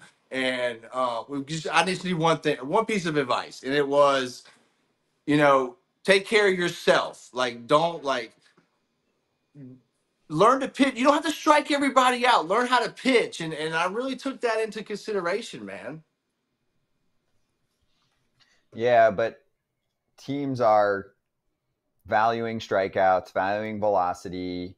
You got to be working the weighted balls in the offseason. You have to be throwing nonstop. We had Alex Wood on earlier saying all these dudes are throwing year round. They're throwing hard as they can at all times. And, you know, some players. I saw all that. Yeah. I saw all that, you know. But, dude, look, here's the thing is, man, you know when you need punch outs, you get your punch outs when you know when that scout is there. You when the scout's there, throw some ched, you know. I don't know. I just don't. I don't get it. I don't. Punch outs get you paid. Dude, they it's do. like homework. I do. I know. I see. That's the thing is I understand that aspect of it too, I guess. But so is there anything we can do? Like, we've talked about it now for the past week, right? And the Strider news just became official the other day that he's out for the season for the Braves. What's the solution?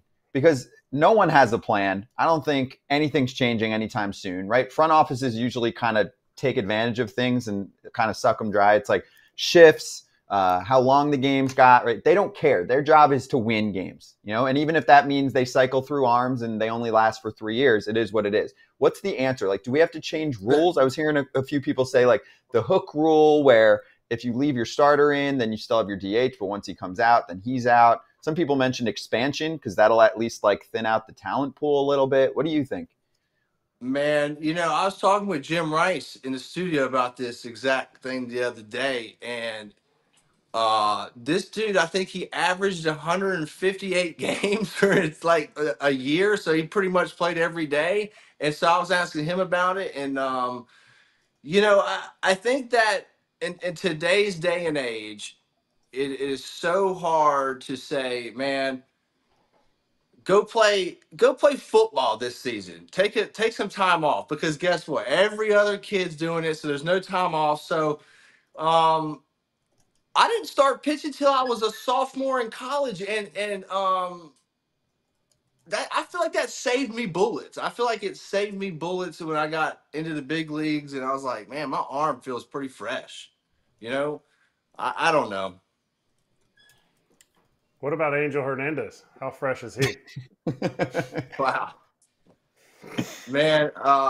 You know, they're all going to get taken away though here right soon, correct? I mean, they can start challenging, and once they start losing so many challenges, won't that umpire get fired? Isn't there like a big thing coming?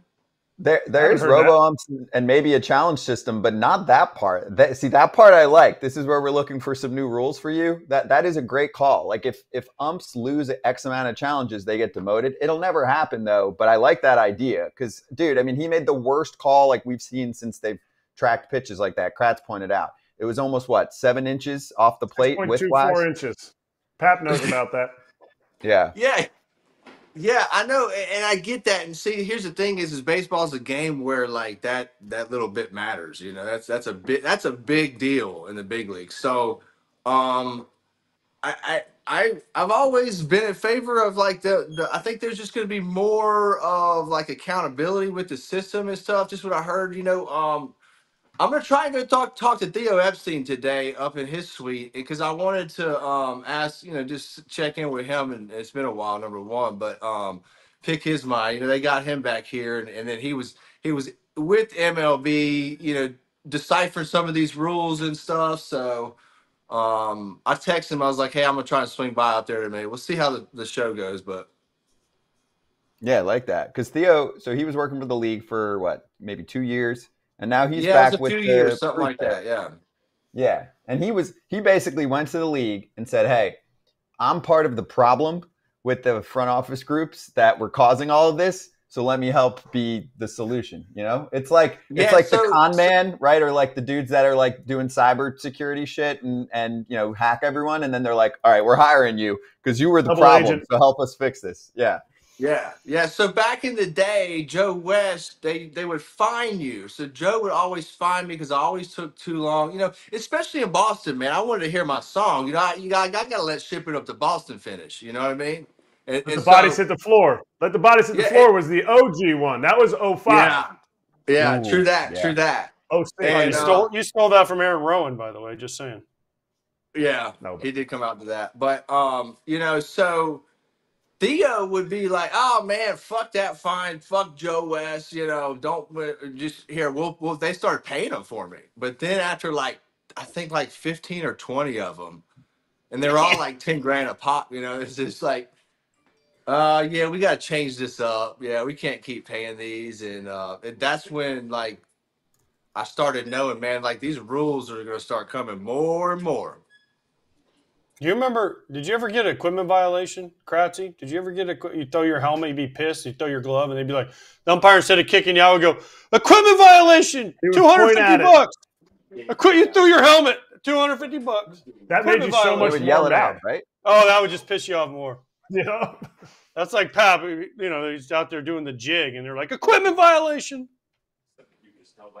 Yeah, well, I think Joe had it in for me from the very beginning when I was a rookie, and I kind of gave him a little like head to the nose, and like I don't think I had like a month in the big leagues, and he probably took that. You know how Joe was, man. He didn't like that, so it was on ever since with me and Joe, you know.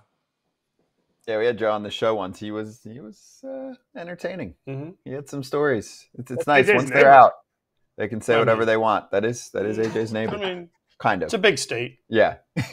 All right, let's run through picks. We have Pap live this time. First off, Pap, you've been a gem. It's been a very entertaining ride to see you in the sauna at Chuck E. Cheese and everywhere else. So let's go over the picks. First off, the free game of the day today is Nationals-Dodgers, streaming on the Bet MGM app. Live streaming is available to all Bet MGM customers who are logged in and have funded accounts. You see, by the way, the Nats took it to the Dodgers yesterday. I bet you they were plus 200 something in all those games. Kratz is my guess. So yeah, it was one game in that series. Plus 190. They had Parker going Parker is like he's just like reborn Kershaw with the Nats. How about when he stands on the mound, he has like his hands over his head. He's just standing there. Reborn like, Kershaw. What is this He dude was doing? blowing doors. I like it. All right, so that's the game. I do too, Scotty. I like it. Yep, I like it. All right, so FT Heater is up right now within the Bet MGM Sportsbook app. This is what Kratz and me put together every Monday night to I was figure out told what I was we're going to doing. get a phone call. We texted AJ, but it was past his bedtime, so we're going to try next time. Braves by 2+ runs and 8+ total runs scored in that game. This is the goods. You only get it here. It's plus 190. We got it boosted to plus 240. It's literally within the app if you have an account. So go check that out. That's the national game tonight between the Braves and the Astros. So, and that'll be our locks, which will make it pretty easy. We'll look at yesterday's locks. Kratz and me got back on the winning side of things. Cameron Maben made his debut and made the mistake of betting on the Marlins. The Astros and Braves, of course, didn't hit. It was starting to like pick up late, but it it got to 6-1. They had the bases loaded. I was like, I was ready to text, but I was like, I'm not saying shit because you're going to say I jinxed it. So I left it alone. Oh, you know he's going to say jinx it. Of course. I'm not going to jinx it. What do you want me to say? He did jinx me. He did. All right. Just by thinking about it, Pap, he thought about my bet. I was watching that game just for that. Money bags are up. We're still all up. Besides AJ, he has work to do. We'll get back on the winning that's side coming today, Pap. Wait do you see this one today? All right, so lead off for it. I can't wait, man. It's going to be a big slam dunk, too. Watch. What do you got? I'm going first? Yeah. All right, so I'm putting 200 down to win 1,700 because I ain't no sucker. All right? Bybee is pitching against your Red Sox, and I don't even care who wins. He's going on the Red Sox. Yeah. No, listen. I need a slugfest. Bybee, all them injuries for the Red Sox, over 5.5 Ks, but he gives up over 2.5 runs. Whitlock gives up over 2.5 earned runs. That's plus 850. So I'm putting 200 down to win 1,700. Okay. All right. He doesn't even tell him. He's trying to process it. I'm trying to figure it out. But man, that's a long shot. Hey, you just keep betting on the Red Sox. I mean, they're sucking. I agree, and I'll keep betting on the White Sox because they suck too. No, I didn't bet. I don't care who wins. I just need a lot of I need a lot of runs. That's it. Just runs early. I don't care. And some punch outs. Bybee. Yeah, I figured Bybee will punch out 6. That's high fastball. I think you're good on the punch outs, but man, maybe the wind's blowing out at Fenway. If the wind's blowing out at Fenway, you got a good chance of that. Yep. Okay. We'll be watching. I mean, I know you're going to pick the Royals against the White Sox and be like, oh, look at me go. I want another one. Go ahead. Yeah, I mean, I did. Yeah. What do you got today? I got a 3-game parlay. I got the White Sox. I mean, the Royals playing the White Sox, and I got the Dodgers. I mean, the Dodgers lose again to the Nats. I don't know what happened. Glasnow was it's one of those games where he didn't have it. So I'm going him. And my third I forget the third one. Baltimore, Philly. right? Philly. You got Dodgers, Royals. Oh yeah, I'm going Phillies, against the Rockies. Yeah. The Rockies, they fucking suck too. Yeah, that's what I got. +1. I did it while I was half asleep in the chair. So we're plus 191. I love it. $100 wins me $191. Just 100 today? Just wow, I like that. That's what I do. Easy. Yeah, I gotta go easy now.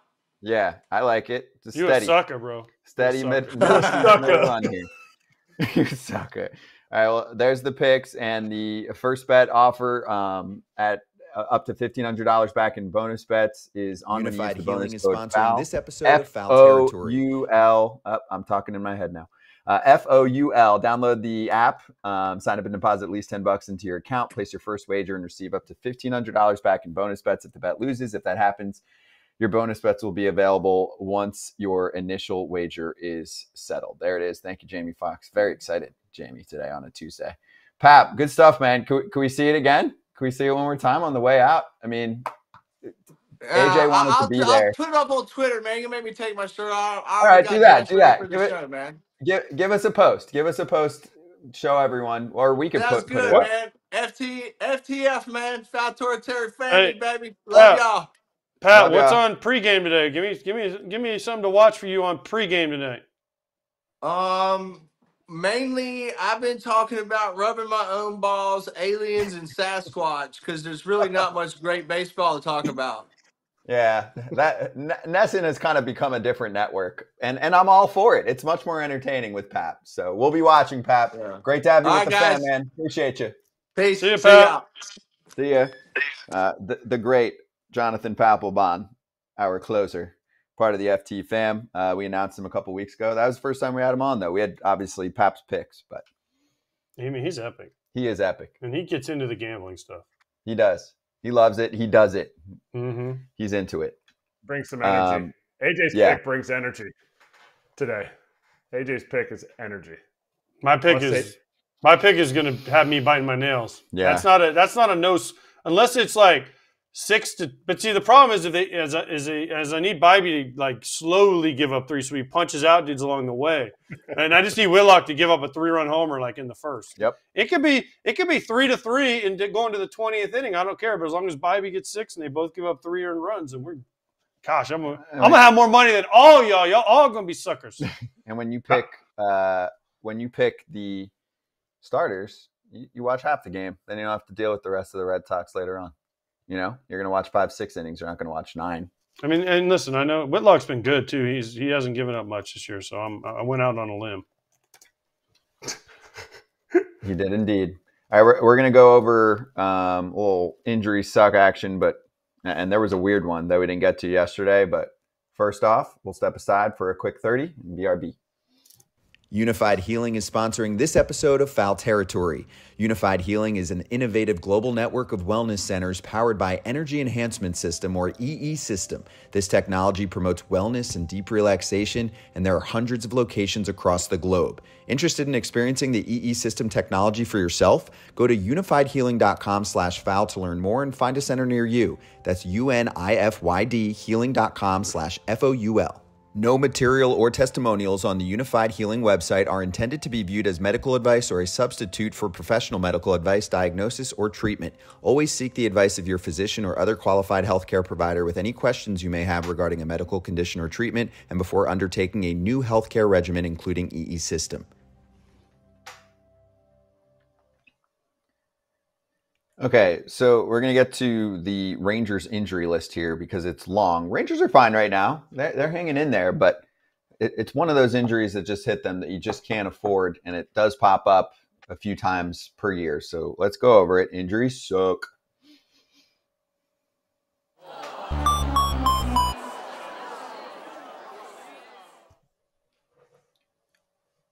Latest pitching injury for the Rangers, Brock Burke.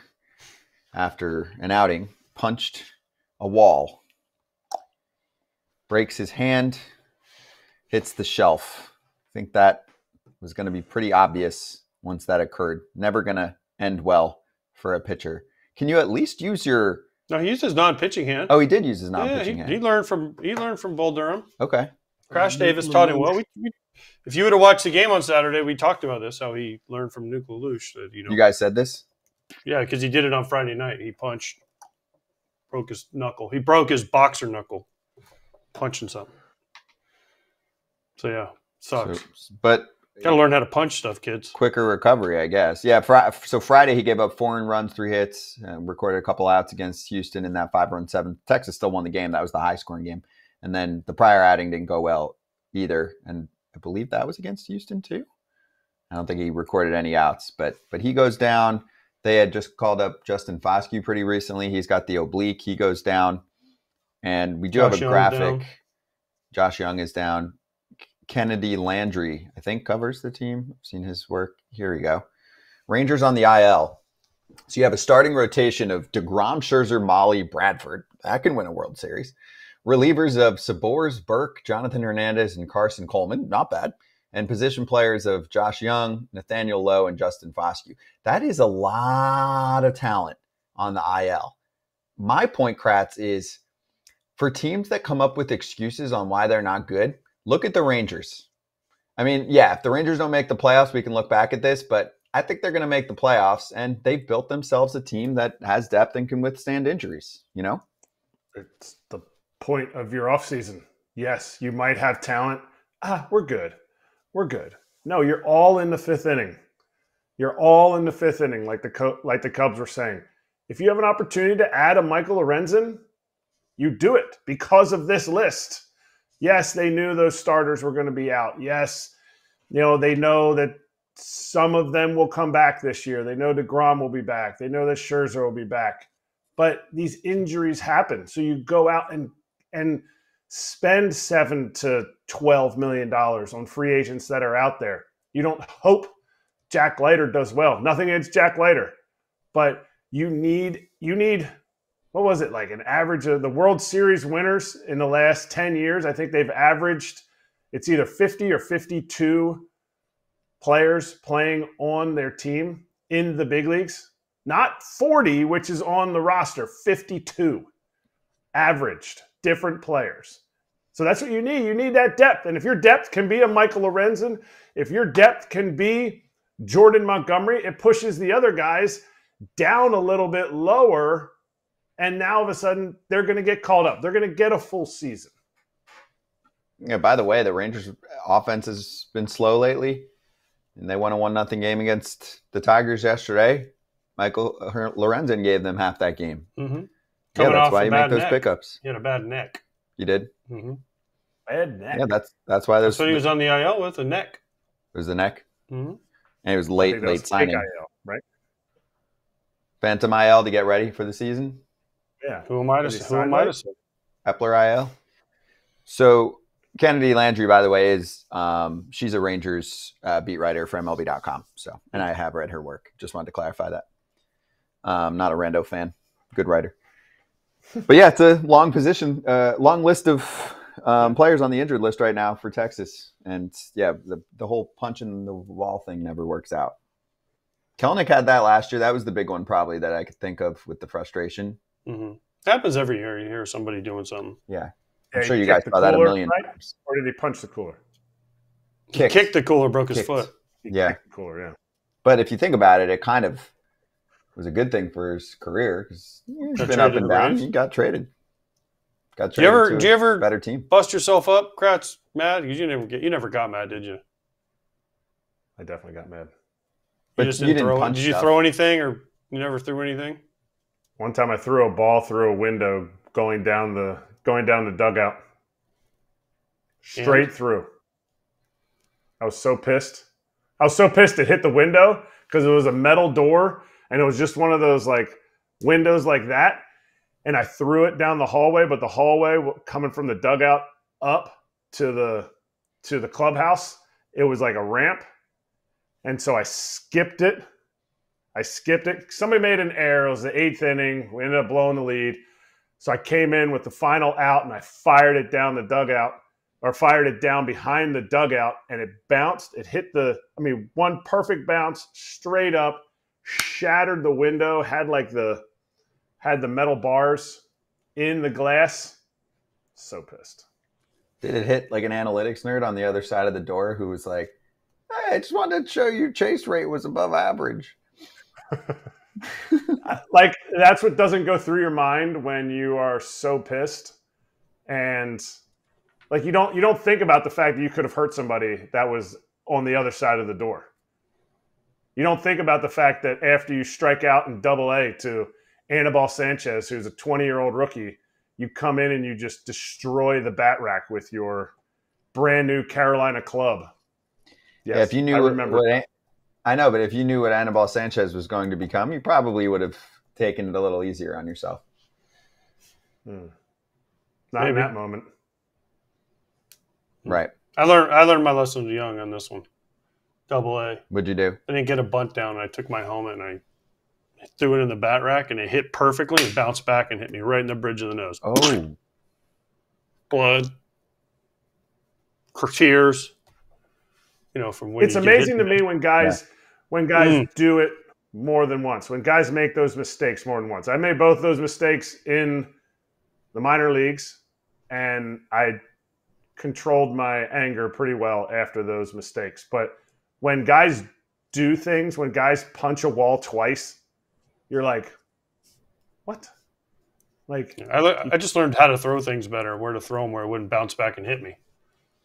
Go in the bat room and fire stuff where there's no one around and it can't really bounce around and hit you, or, in the tunnel.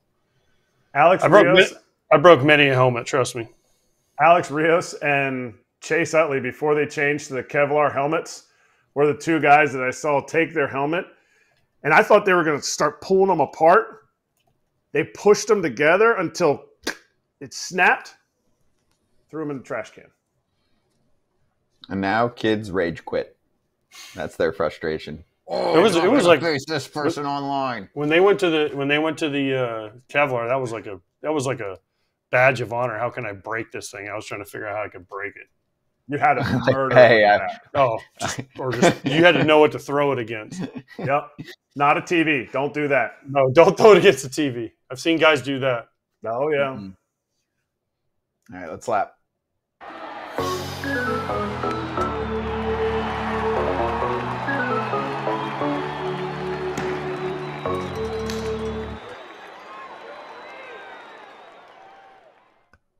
All right, so first off, a reminder to everyone, the next 3 days of Foul Territory, still the same, 1 to 3 Eastern live.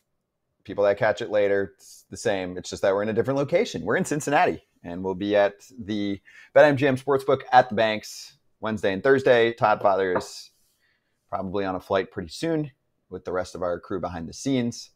AJ's got some golfing to do with famous people. Kratz has some Kratzing to do where he'll still be on the show, so everything's pretty normal from Kratz world. And we'll be at Great American Ballpark on Friday, and I'm hoping that we'll have a little Mike Trout hangout, a little Ellie De La Cruz hangout. Wednesday or Thursday? Yeah, we're gonna have guests, normal guests. Yeah, but no one from the teams. No, because they're not there. Oh, they're on the road. Yeah. Okay. Wednesday they're on the road, so like the Angels are. Who's in Seattle? The Reds. The Angels Thursday's probably an off day, I'm guessing. Yeah, Thursday. Travel. Thursday is an off day, or no? I would assume if they're coming from Seattle. No, the Angels are playing Thursday in Tampa Bay. For the Reds. I was just thinking I'm talking about the Reds. The Reds are off. The Angels are in Tampa Bay. They get in Thursday night at 9. That makes sense. So. Okay. Mike Trout, by the way, keeps hitting dingers, if you were wondering. He had a 2-run dinger last night, too, for the lead. That was hard. You know what I want? I want apologies from all the freaking fans all over the place that just throw absolute garbage at Trout on socials. Absolute garbage. Enough. They're like, oh, his trade value shot, blah, blah, blah. Relax, okay? You don't want Mike Trout on your team? Seriously? Yeah. We backed that man up all offseason long. Now, we didn't always back him up the way that some Angels fans liked because we said that he should get traded while he's still in some prime years of his career. But still, that man can swing the freaking bat. He is still one of the best bats in Major League Baseball, no doubt. And he has not the best lineup support. That's the guy you're circling like over and over again. Guys, he doesn't beat us. Rendon had an extra base hit yesterday. Great. Good for him. And Hot Sheet is coming up next. It is Andy Pages Day. It is Jack Leiter call-up news where he'll pitch on Thursday. It is Forrest Whitley getting called up. When will Jackson Holiday be called up? I already know the answer to that one. That is old. Take that away. Thank you. AJ is actually really good at checking our graphics. He's good at reading. We found that out from Ken. Marlins are 3-14. They were 4-13 on the list, but they're 3-14. Just for the record, I just want everyone to know that. Yes, I see that too. We had 2 errors today, and don't worry, you don't have to point it out because AJ will do it. I try to do it on the chat because so that way nobody notices. But it's fine. It just proves that, contrary to what Ken says, I can read. Yes, and people make mistakes. Really, you're a really good reader. You are. Oh, if we put one thing off in a YouTube clip that gets posted, I usually catch it right away because a fan will immediately get so excited in the comments to be like, I'm the first person to point this out. And you know what? That's fine. I'm okay with that. They're probably a teacher. It's like grading test papers. I don't catch mistakes. I think you all are perfect. Thank you. By the way, 2 things. One, Justin Verlander was supposed to be in the injury suck. He is pitching on Friday. I don't know if it's official or not, but he's probably going to pitch on Friday. So is Jordan Montgomery. Friday's going to be awesome. And Framber Valdez is scheduled to come back the week after. Okay. Allegedly. Maybe, possibly. I don't know. Maybe. Ooh. They're hoping. Let's just say they're hoping. So the Astros are kind of circling the wagons. What do, AJ? You put something in a bucket and you put hope in another bucket? See which one fills up faster? Hope in one hand, wish in the other. See which fills up faster. Just what I needed on this Tuesday. Subscribe. If you subscribe in one hand and you poop in a bucket in put the Kratz's other. hat, whatever, because we didn't do Kratz hats. Oh, crap. Real quick, Which Kratz. one weighs more? Real quick, it's just a regular Monday through Thursday Rail Riders hat, Scranton Rail Riders. I feel like we've had that one a lot. No, this is the standard one. This is just standard. This is just the regular, boring, everyday, goes with the pinstripes. What Rail size Riders is that hat? Can you see what size that thing is? 7 5/8. I told you. That's it? That ain't that big of a head. No. I told you. There you I go. thought you had like 7'5", an 8. Like I thought you had like Tyler Flowers, Bruce Bochy. Happy birthday, by the way, Boch head. I thought you had like an 8+ head. No. To see. Mid. That's a very average size head. 7 5/8. Lot of surface area though. I mean, let's just be honest. Yeah. It's a lot of surface area. It's bigger than it looks. I don't know. Taco Tuesday legend AJ Pierzynski will be back next week. Bye.